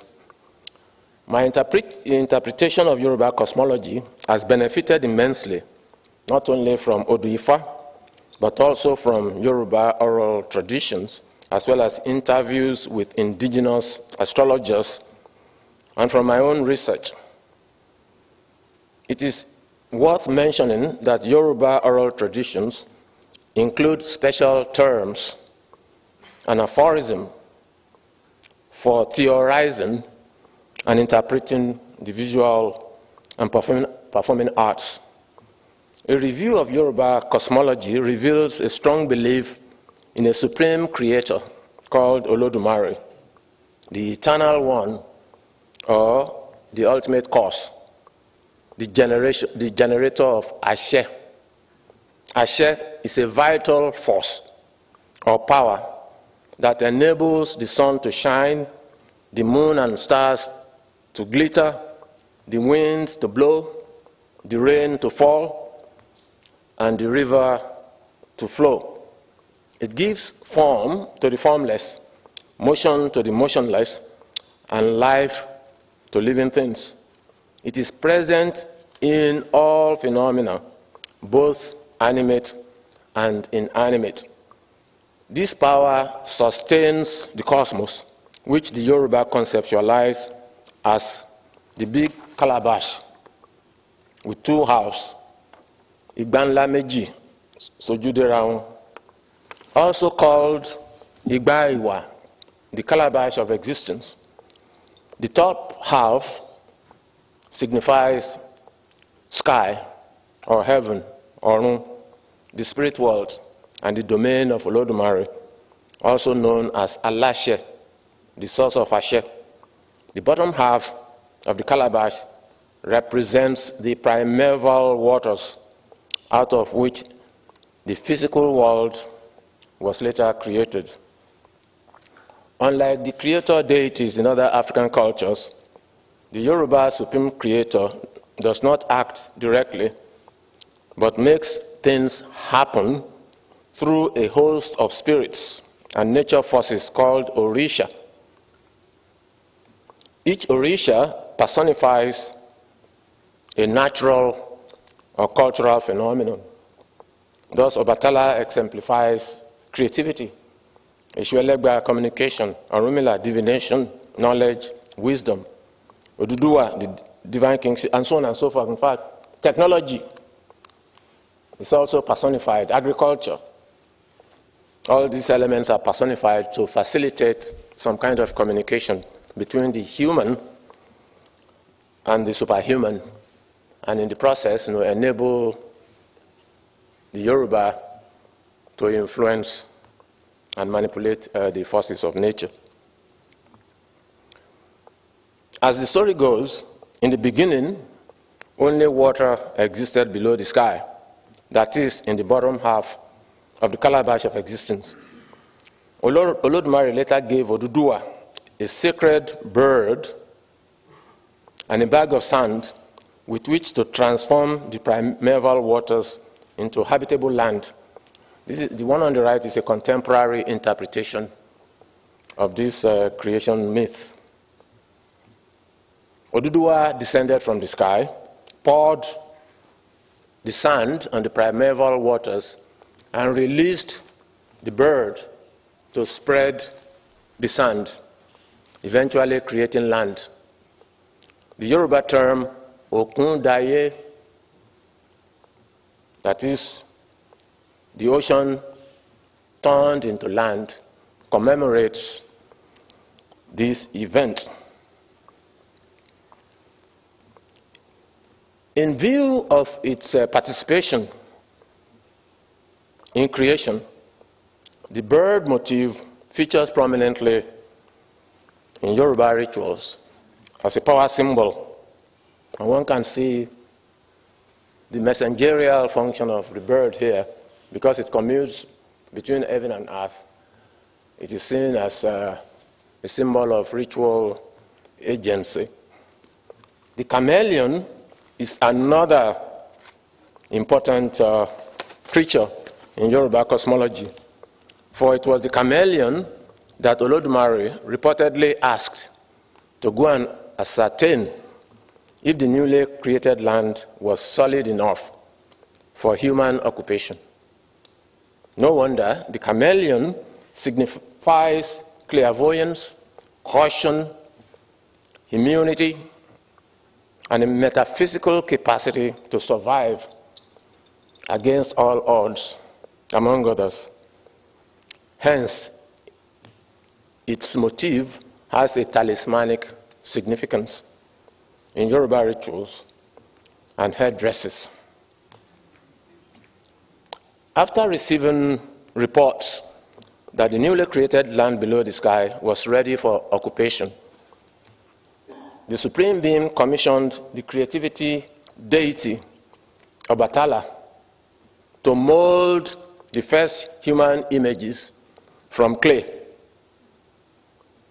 The images were then infused with ashe, or a soul, or different souls, and subsequently placed inside the lower female half of the cosmic calabash, symbolizing the womb, to be delivered by pregnant women.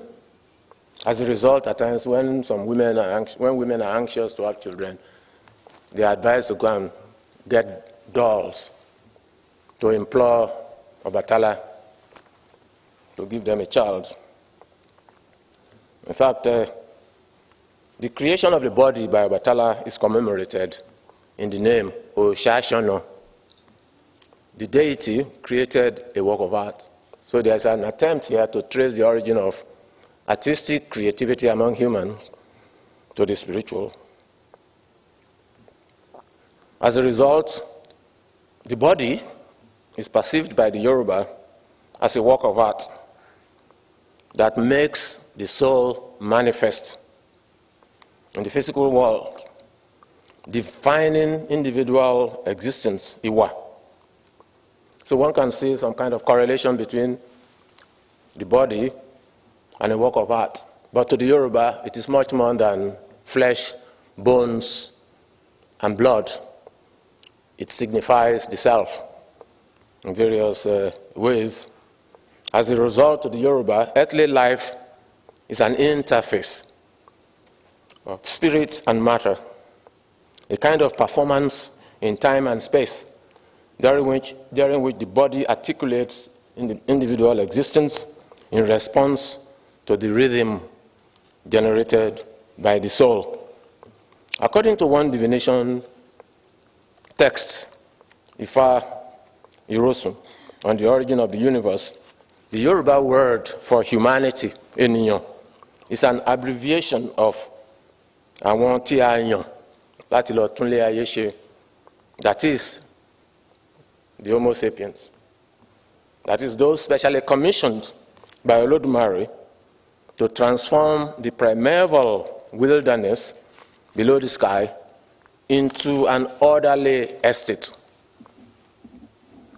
In other words, or in effect, the word eniyan not only identifies the human body as a divinely inspired, intelligent form, it also implies that the capacity to create and appreciate art is an integral part of humanity, accounting for the aesthetic impulses in poetry, music, dress, pottery, sculptures, and other forms of material culture. Now, it is worth mentioning that some of the Orishas, including Obatala, the artist deity, allegedly assumed the same human body in order to accompany the first mortals to the earth.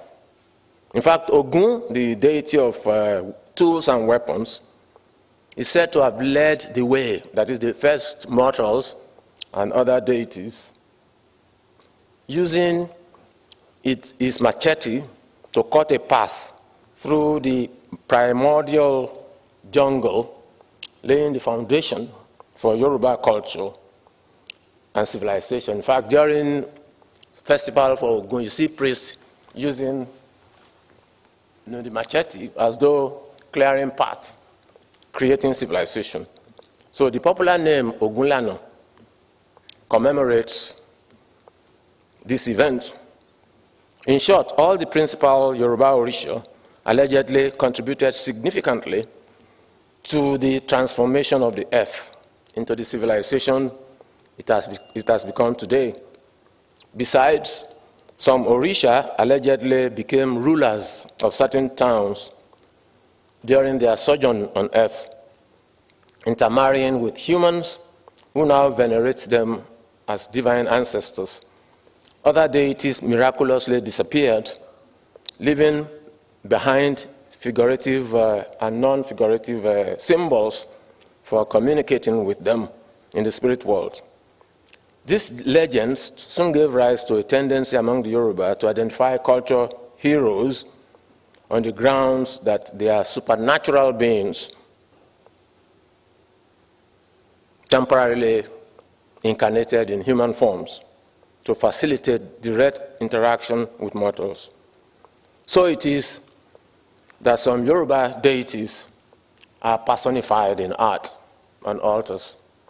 Others can be embodied through spirit mediumship.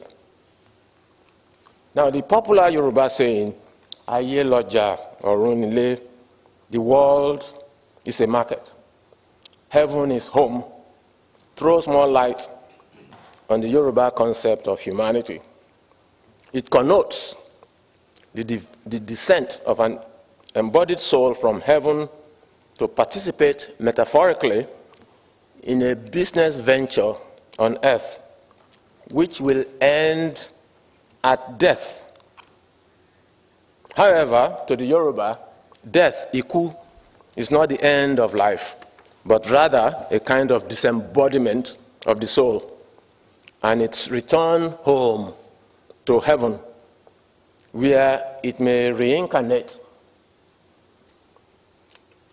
as a newborn baby to start a new life on earth. For instance, whenever children are born immediately after the death of grandparents, they are named after those grandparents, being perceived as those grandparents reincarnated. For instance, my own name, Babatunde, means father returns, implying that my grandfather has reincarnated in me. If a woman, Yetunde, mother returns. On the other hand, the symbolic equation of the marketplace with the physical world derives in part from the deification or identification of the earth as a goddess who provides the bulk of the raw materials that sustains a culture's economy. While men are in charge, often in charge of production, especially of crops and livestock, women dominate retail business. As Margaret Durrell points out, women control the central market, and its administrative head holds a position in the King's Council of Chiefs. In effect, the marketplace metaphor in Yoruba culture identifies earthly existence as a complex web of social interactions and negotiations, a kind of business venture that requires an individual to develop special skills so as to make life profitable. The emphasis on the head, Ori, in Yoruba visual culture, deserves special attention here. It reflects a strong belief that the head is to the body what a king is to a kingdom, and by extension, what the supreme being is to the cosmos, a source of power. Moreover, the head of an individual is thought to have two aspects. The physical head, that is the visible one, which identifies the self, and the metaphysical head, the seat of the soul, that not only empowers existence, but also enables certain individuals, especially diviners, to develop extraterrestrial perceptions reflected in cultural astronomy. Needless to say, success in life also depends on how well one is able to make good use of one's head. No wonder in the past, adult Yoruba were expected to dedicate an altar to their inner head,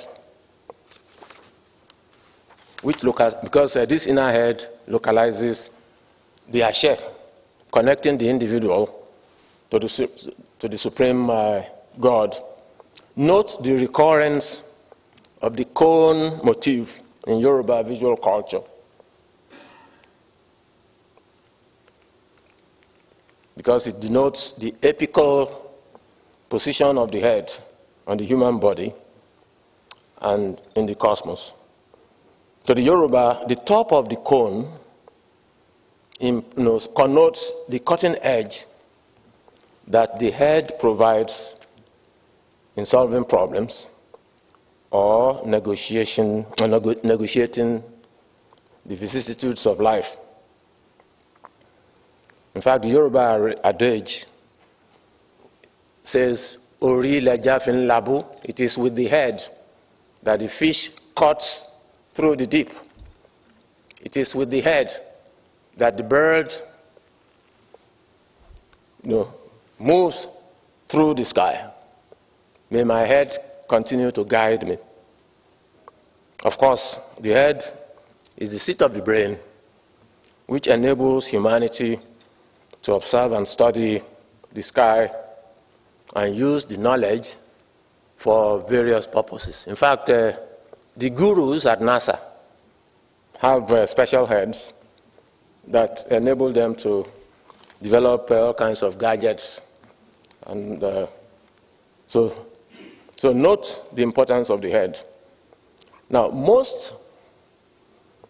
while most divination verses are silent on how the sun, Urton, and the moon came into being,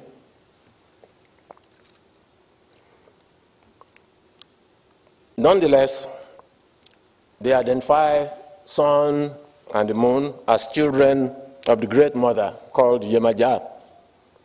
The sun is regarded as male and moon female, the latter being associated with the menstrual cycle in Koshu.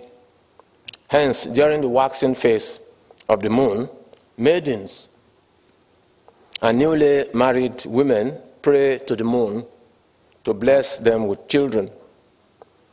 Moreover, certain rituals called Ajidewe, that is, wake up and feel younger, are performed during the waxing phase of the moon to promote longevity and prosperity.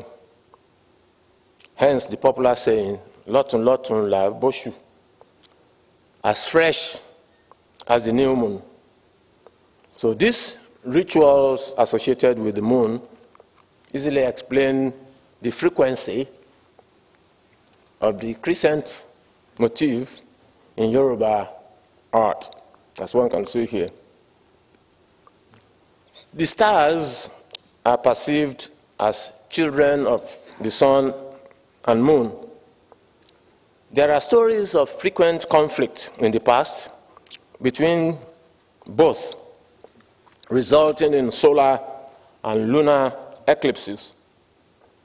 As cultural geographer Afolabi Ojo explains, in order to reduce such conflicts between the sun and the moon to the barest minimum, Olodumare separated them, allocating to the sun the day and to the moon the night. Each has since been supreme in its own territory and period. As the sky belonged to the moon during the night, the sun stole back in a flash from the west to east at midnight in order to get ready the following day.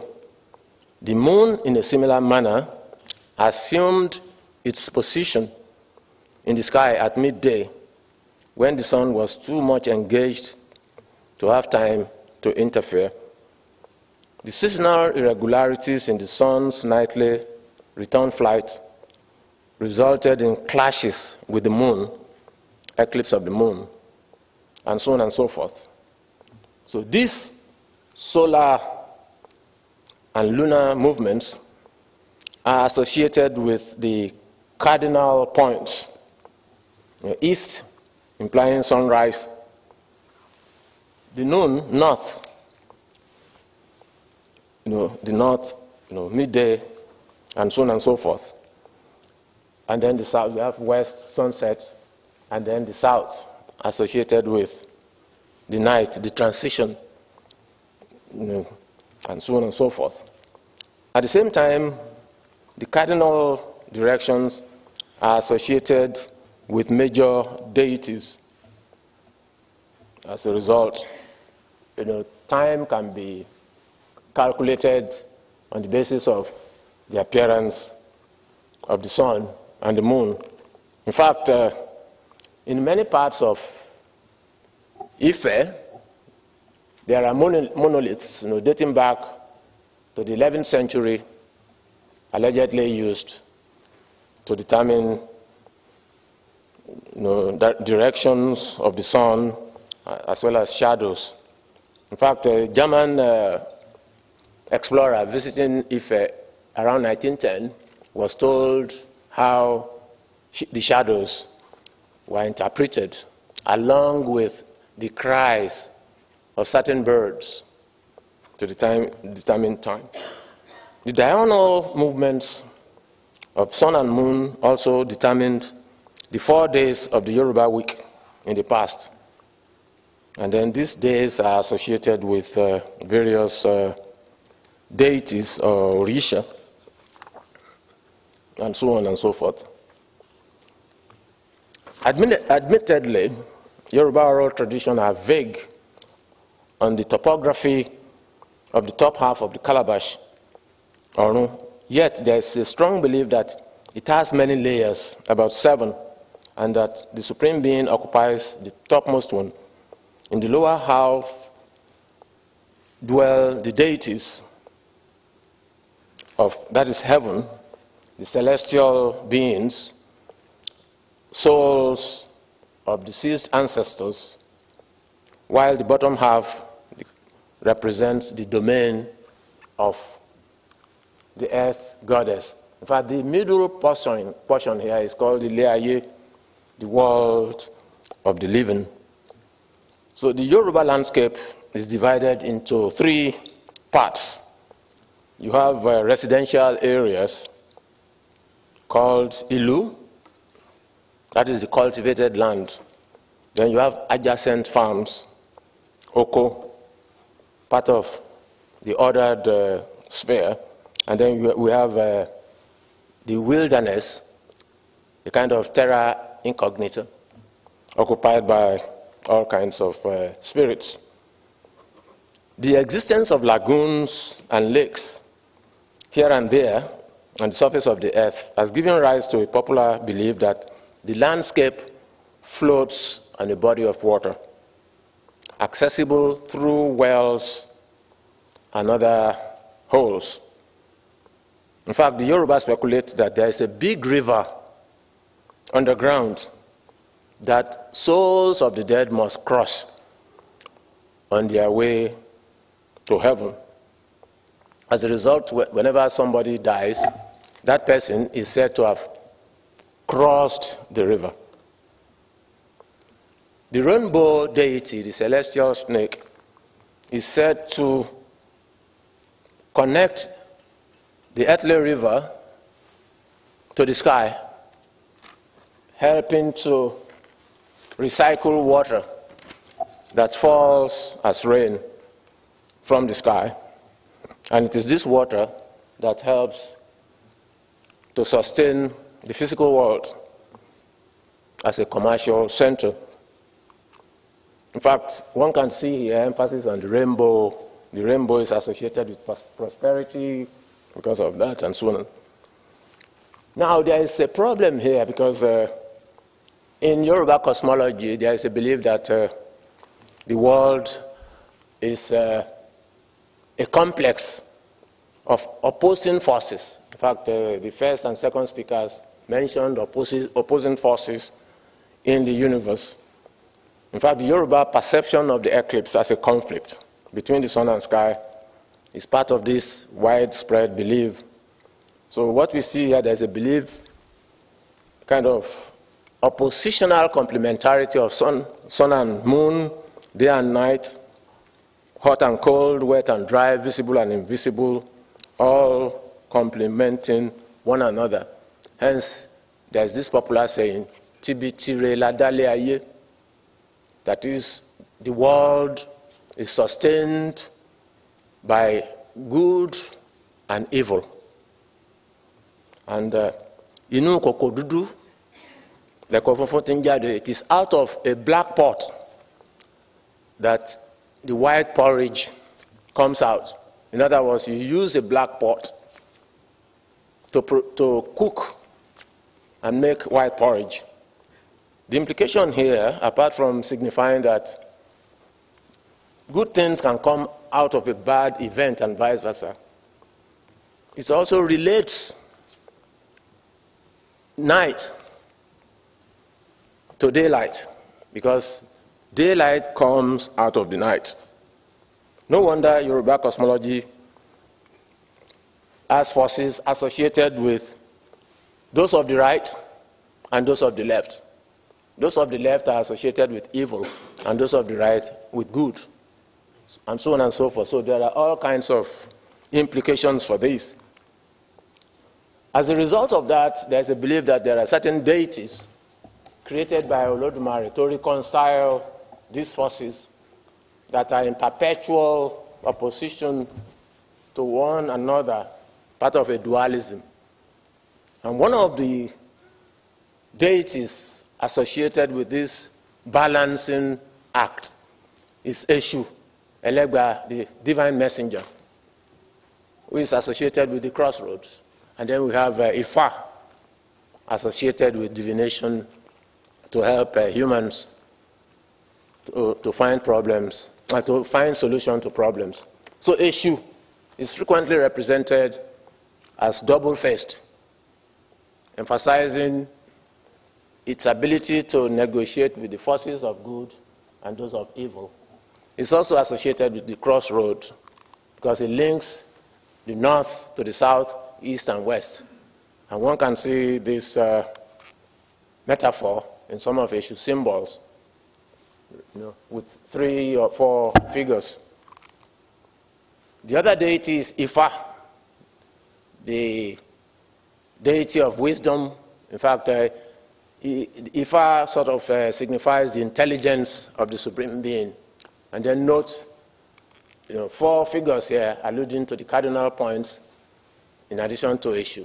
So the interaction of Ifa and Eshu, especially during the divination process, has allowed humans to find problems, to find solutions to all kinds of problems. And we see here those individuals who specialize in the knowledge of the cosmos using divination trade to help find these solutions. So the divination tray comes in various sizes. The round or circular ones evoke the calabash, the cosmic calabash. The semicircular divination trays may either signify the upper half or the lower half, and then we have a rectangular or square calabash representing the 4 corners of the world. In this 18th century divination board, we see a combination of the circular and the rectangular to emphasize the interconnectedness of heaven and earth. So this is the diviner trying to communicate with the other worldly. And then note the faces alluding to the cardinal points. In fact, the center of the divination board connects heaven and earth. In fact, in some more recent interpretation of the divination board, you can see the star in the center, so that the center mirrors the world above. And the face is said to represent that of the divine messenger who communicates messages from heaven to earth and vice versa. So this is a priest or a divination priest. Again, note the recurrence of the bird motif on that. Another important deity in Yoruba cosmology is Shango, associated with the thunderstorm and social justice. And note the double axe aspect of Shango, representing the interaction of male and female in the cosmos, because life sort of depends on this interface. And Shango is also associated with the positive and negative. Through rainfall, agriculture is possible, but the same rainfall is attended by lightning that can lead to the destruction of life and property. In fact, one can see the allusion to fire from the sky descending into the earth, the body of Mother Earth, the earth goddess. And then during the thunderstorm, certain lamps may be lit in an attempt to control the movement of Shango across the sky. Because when there is lightning, Shango is said to be riding fire like a horse.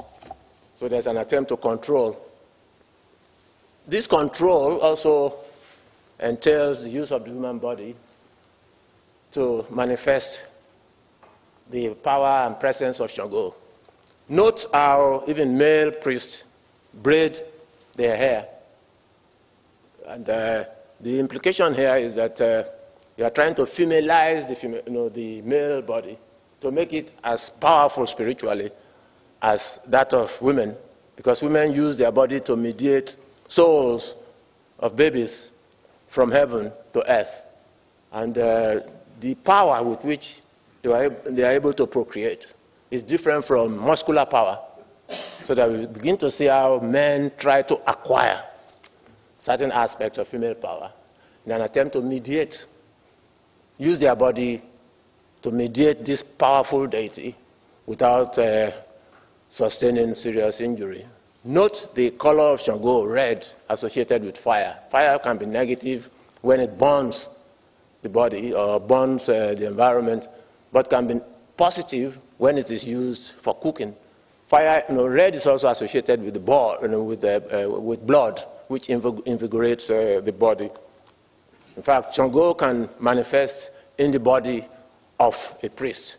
And note the use of blue associated with water, red, fire, white, spirituality. And one can see the Agbeno is a male priest with braided hair to signify the descent of fire from the sky to be absorbed by Mother Earth. And then the movement of the flame is associated with Oya, the tornado goddess, who collaborates with Shango during a thunderstorm. In fact, the Yoruba believe that without Oya, the female partner of Shango, Shango is powerless. So we begin to see this emphasis on the complementarity of the male and the female. Note the fan motif here. Because Oya has a major influence on Shango, she's able to either use the fan to cool Shango's temper, or at the same time use that fan to infuriate Shango. So one can see this elephant and this emphasis on dualism in Shango art. So one can see the correspondence between the thunderbolt born by the priest with the fire. This is fire, this is fire. The container here is also trying to contain Shango's power. And then one can see the duality here. Shango is also believed to have the power to punish offenders and then reward those who are righteous. And finally, we look at Earth Goddess, who controls the market. There's a society called the Ogboni. Individuals, men and women who have attained distinguished positions in their professions, they become members of this society. They call themselves Omoya, children of the same mother. Even though the earth is perceived as female, most of the altars have male and female figures, implying that the earth has elements of maleness and femaleness, metaphysically, not in the way we identify gender in the physical world.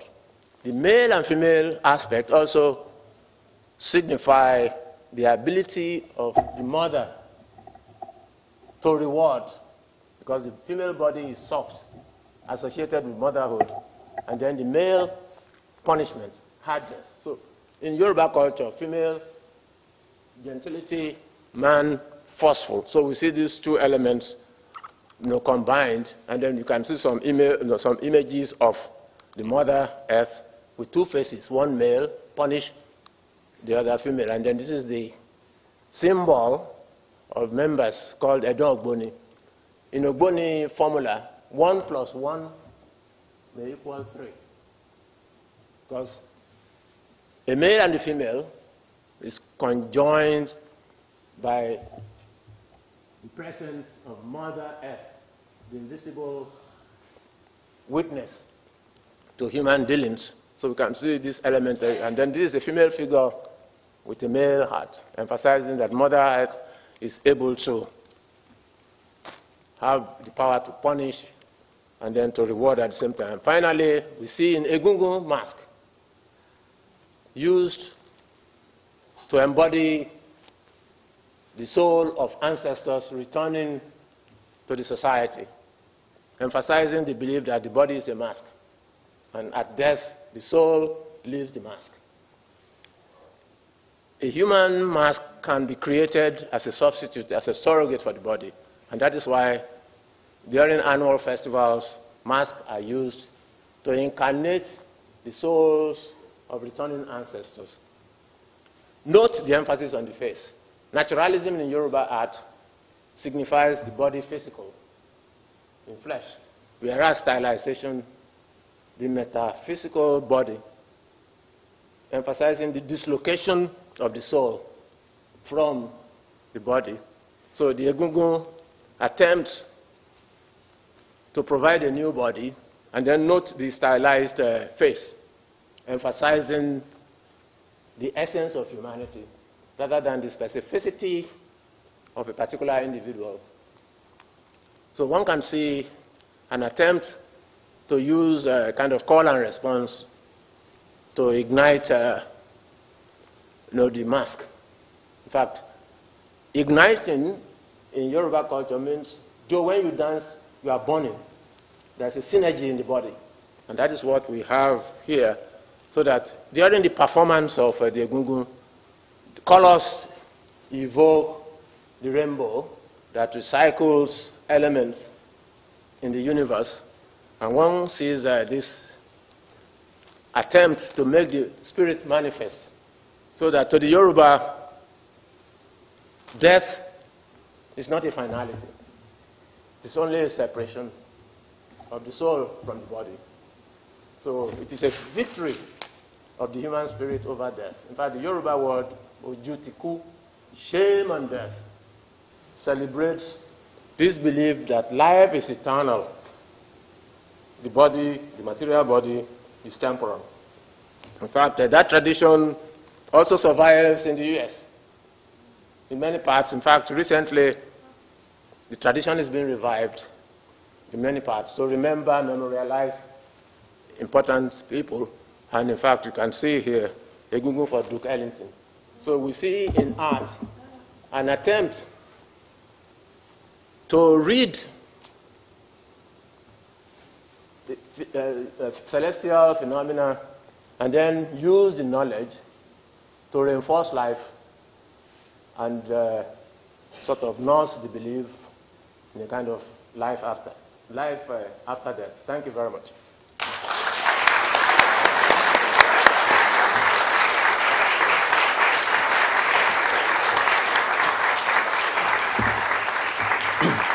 Wonderful. Fantastic. Thank you very much. Oh, thank you. Wow, we've sort of been all over the planet now and in up and down.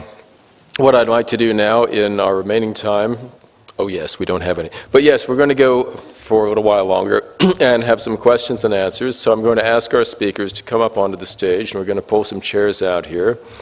I apologize that Dr. Urton had another appointment that he had to go to, so he will not be joining us for this.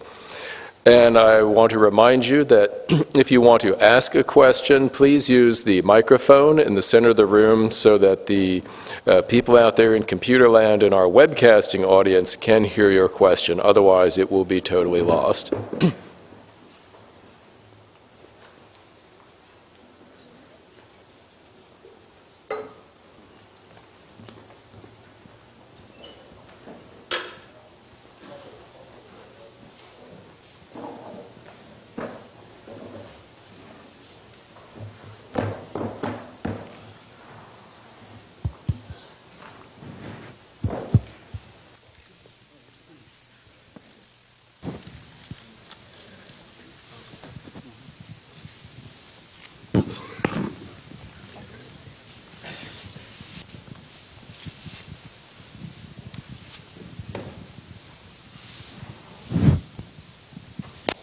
Okay, thank you. Would someone like to start with a question?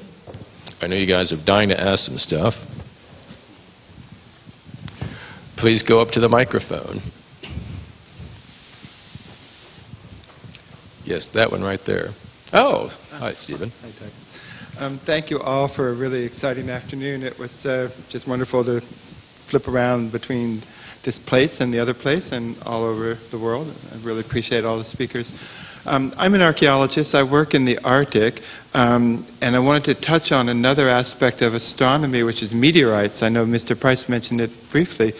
And in the Arctic, there was a famous meteorite fall, which was iron-rich, and so people traveled to get this meteorite to make tools out of it. But I'm wondering if any of the speakers had any other insights into those less permanent aspects of astronomy, but meteorites and comets, if there was native knowledge or observations or thoughts about meteorites and comets.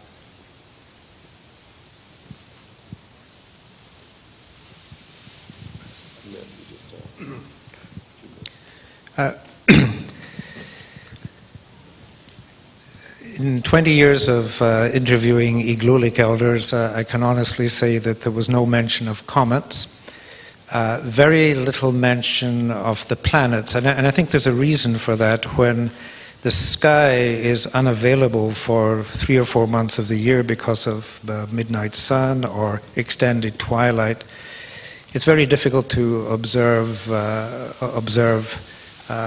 other features of the sky like planets or comets. I'll just mention that the planet Venus, as far as I could see, that was recognized, and it was called the Great Star, and we only had one interview in which, as the planets, as their name implies, are wanderers. They're never. You can't really predict their through, let's say, basic observation. You can't really predict their position in the sky. And I can remember one elder was extremely alarmed around Christmas time one year when Venus didn't appear in the sky, and she felt that perhaps this had huge significance because she always associated Venus with the Christmas period. Obviously, this was after the introduction of Christianity, and the absence of Venus from the sky at a time she usually saw it bothered her. With respect to meteorites, they have. They knew about, they were called ingirtok, meaning they were really fiery, and they distinguished them from shooting stars, which, to be polite about it, were called, when they saw shooting stars, they said it was the stars defecating. But the meteorites, and I think you were referring particularly to the ones in Greenland. There was a long history of these that I won't go into now. But from the Igloolik point of view, meteorites were recognized, but very little stories connected with them. Thank you. Okay, the Yoruba regard stars as Irawo. Now, meteorites and shooting stars are also called Irawo. Yet, when you have a shooting star across the sky, some suspect that a great tree has fallen, an important person must have died. And if you check very well all over the Yoruba country, maybe an important person has died. One aspect. Then Venus is identified as Agwala, very close to the sun.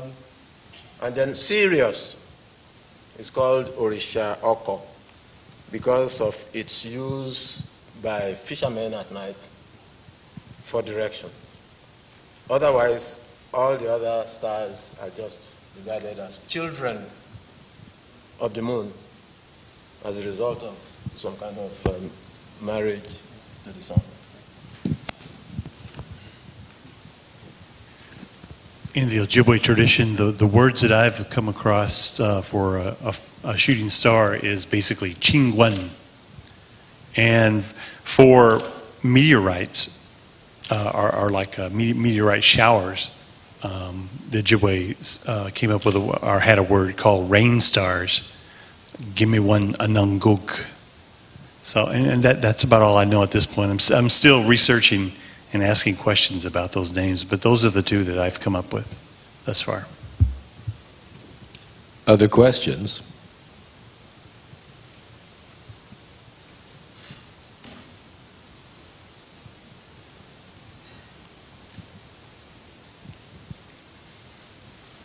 I'm just wondering, because this is an astronomy symposium, I'm curious about whether you have thoughts, theories, or actual facts about the upcoming December 21st, 2012 astronomical lineup or whatever that is supposed to be occurring that day. My other question was very mundane. Is it that the city in South Carolina, what is that place in South Carolina, what is the large city near it? That is Sheldon.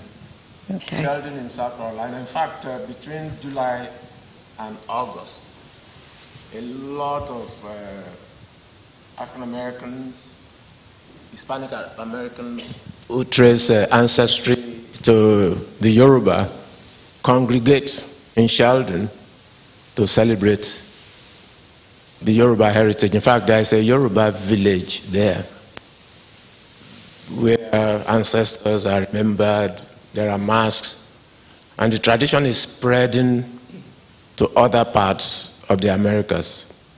And not only that, if you go to Brazil, in fact, time limitation did not allow me to show masking in Brazil, Shango, monuments in Brazil, in the Caribbean, in Cuba, everywhere. So, of course, people say the world is becoming a village. During these celebrations, even Anglo-Americans participate because of the Yoruba cosmology, which says the world started at Ife, and that both black and white left Ife. In fact, in the past, whenever white people visited Ife, they were greeted, "Welcome home."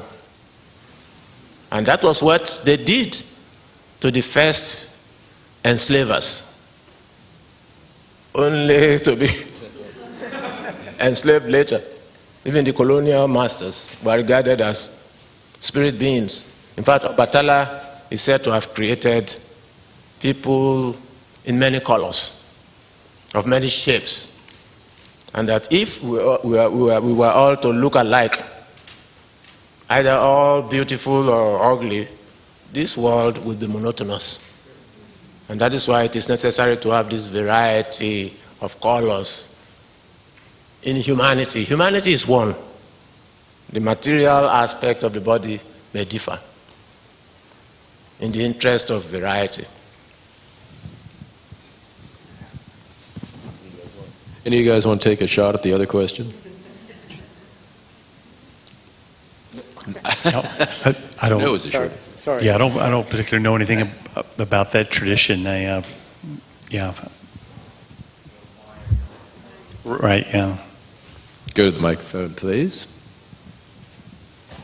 Yes, I think the closest representative has already left. I think she's referring to the end of the Mayan long count on the 12th. That's a guess.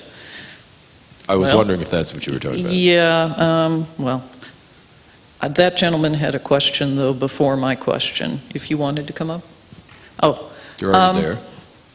So walking from the north to the south, the transition of Orion in the far north means you get to sleep in daylight. The transition of Orion in Minnesota means spring roughly coming. I wasn't quite sure. I didn't know if you gentle people had the opportunity to track what certain transitions of constellations means as you move further south. I noted that the first speaker thought that the Pleiades were kind of the big thing, the big marker for seasons and so forth, but I would be personally curious to hear what is thought among the Puebloan peoples or among the Apache, who are kind of in between, whether particular constellations mean particular constellations rising and falling mean a particular thing, planting time, harvest time, that sort of thing. If Dr. Urton were here, I think what he would say, because I read his book, is that our understanding of the stars is always culturally based, and that cultural base he argues, almost always comes down to food.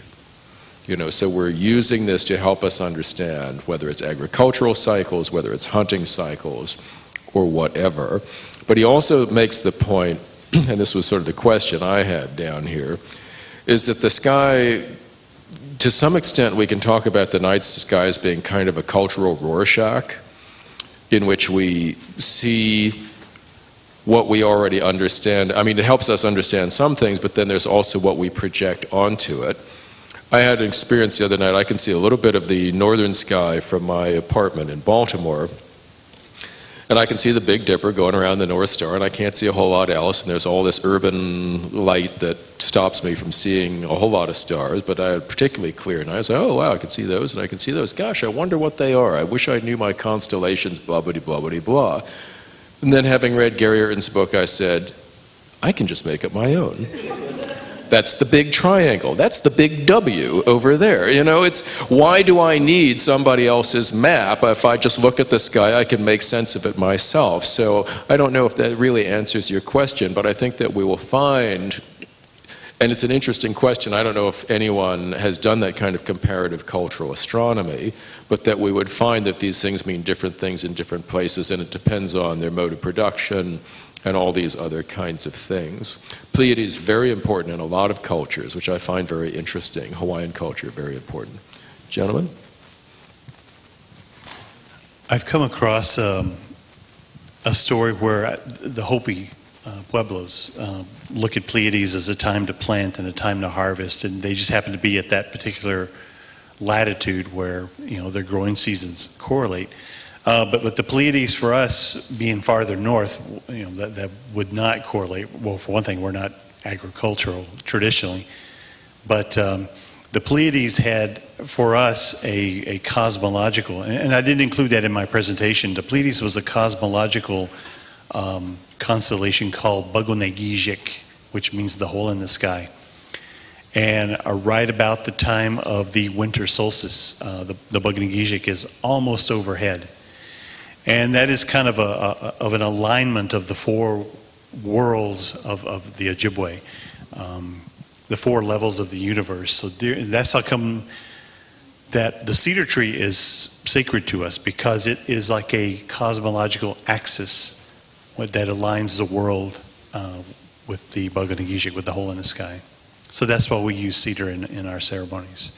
But it gets really complex when they start telling that story, and I didn't feel totally confident in bringing that story here until I have learned more about those teachings. Another little thing about the Pleiades, again in South America, there was a very interesting scientific study done where some scientist guy or whatever was out there and was told by the villagers that every year this certain group of elders goes to the certain mountaintop before dawn and watches for the rise of the Pleiades. And depending on what they see, that determines what the year is going to be like and when they should plant. And so this was just written down as one of these kind of cultural knowledge things, blah, blah, blah, blah, blah. And then the scientist guy said, all right, let me check this out. So we went and checked it out, and it had to do with the density of the atmosphere and how that made the Pleiades appear, which is in a sort of kind of farmer's almanac way told them, okay, it's going to be a wet year or a dry year. And that then determined, and he was able to document this and prove it scientifically, that they actually had science going on here. It wasn't just some kind of, I dare say the word, superstition. And I think that's, you know, that what we see in a lot of what we've talked about here is that there is deep cultural knowledge in all of these things that combines science, cultural understanding, psychology, a whole range of the human experience. Now, among the Yoruba, some astrologers, instead of looking at the sky, get a bowl of water to reflect the heavens. And it is from this bowl that the stars of certain individuals can be identified. So that if somebody is rich and famous, they say, Rawaminton, my star is shining. And then individuals will align, will be identifying a particular star with their own destiny. And when kings die, there are beliefs that certain stars will disappear from or recede back into space until a new king is installed. Of course, the body is a mask for mediating souls through reincarnation, through rites of passage. So stars are significant, but there are still children up there subject to other forces. They are all Ashe. Ashe is a power, it's a force in the universe, all emanating from a source. I'll just, and this is going back a bit to the question. I think this point has been made before, but I think it's important to know and repeat that the constellations as we know them are not always what other people see. So when it comes to Orion don't see, Inuit don't see Orion in the same sense that we do. It's broken up. The three main stars in Orion, the ones that I explained, the runners, they're just separated out of that to be a constellation that's actually linked with the Hyades and also with the major star Aldebaran. Similarly, the other two stars that we're familiar with in Orion, that's Betelgeuse and Bellatrix, they're ones that are completely different constellation, or asterism, as you might call it within Inuit culture. And these are called Akutuyuk because of their separation. They mean two stars apart. And I'll just make a very quick point about the gathering of astronomical information these days from lesser known peoples, and this is the huge amount of acculturation that native astronomers are undergoing. I did some interviews in communities in northern Quebec near the Labrador coast, and I heard to my astonishment that they referred to the Big Dipper as Kadluti, and I said, I always thought it was Tuktogjuit, meaning the caribou. And this middle-aged lady said, no, it's Kadluti. And I said, well, when you translate that, it means dipper. So I said, where did you first learn that it was called Kadluti? And she said, an Anglican minister, when I was very young, came into our house in a dark night and said, it was beautiful, clear tonight, and I looked up to the sky and I could see Kadluti. And that's how she learned it. So through the back door, all our acculturations creep in and begin to really infect and affect native cultural astronomies. Thanks. I'm afraid I have been given the time up signal, but so I'm going to end the formal discussion and hope that those of you who have further questions will stick around and discuss with us, and I apologize for that. Thank you to all of our speakers and to the National Museum of African Art for initiating the African Art Stellar Cosmos project. I would just like to say in closing, one of the things that we've seen here is that, we take the sky as a constant, and geologically speaking over time it's not really, but for our purposes it pretty much is, except that it differs what you see from one latitude to the next. And we've heard some stories here where stars are in fact ancestors, or when you die you become a star. And I would just like to suggest that stars and the stories, the associated artifacts in the landscape that have been described by some of our speakers here actually are a means by which our ancestors communicate with the people of today, conveying knowledge and ideas. Thank you very much.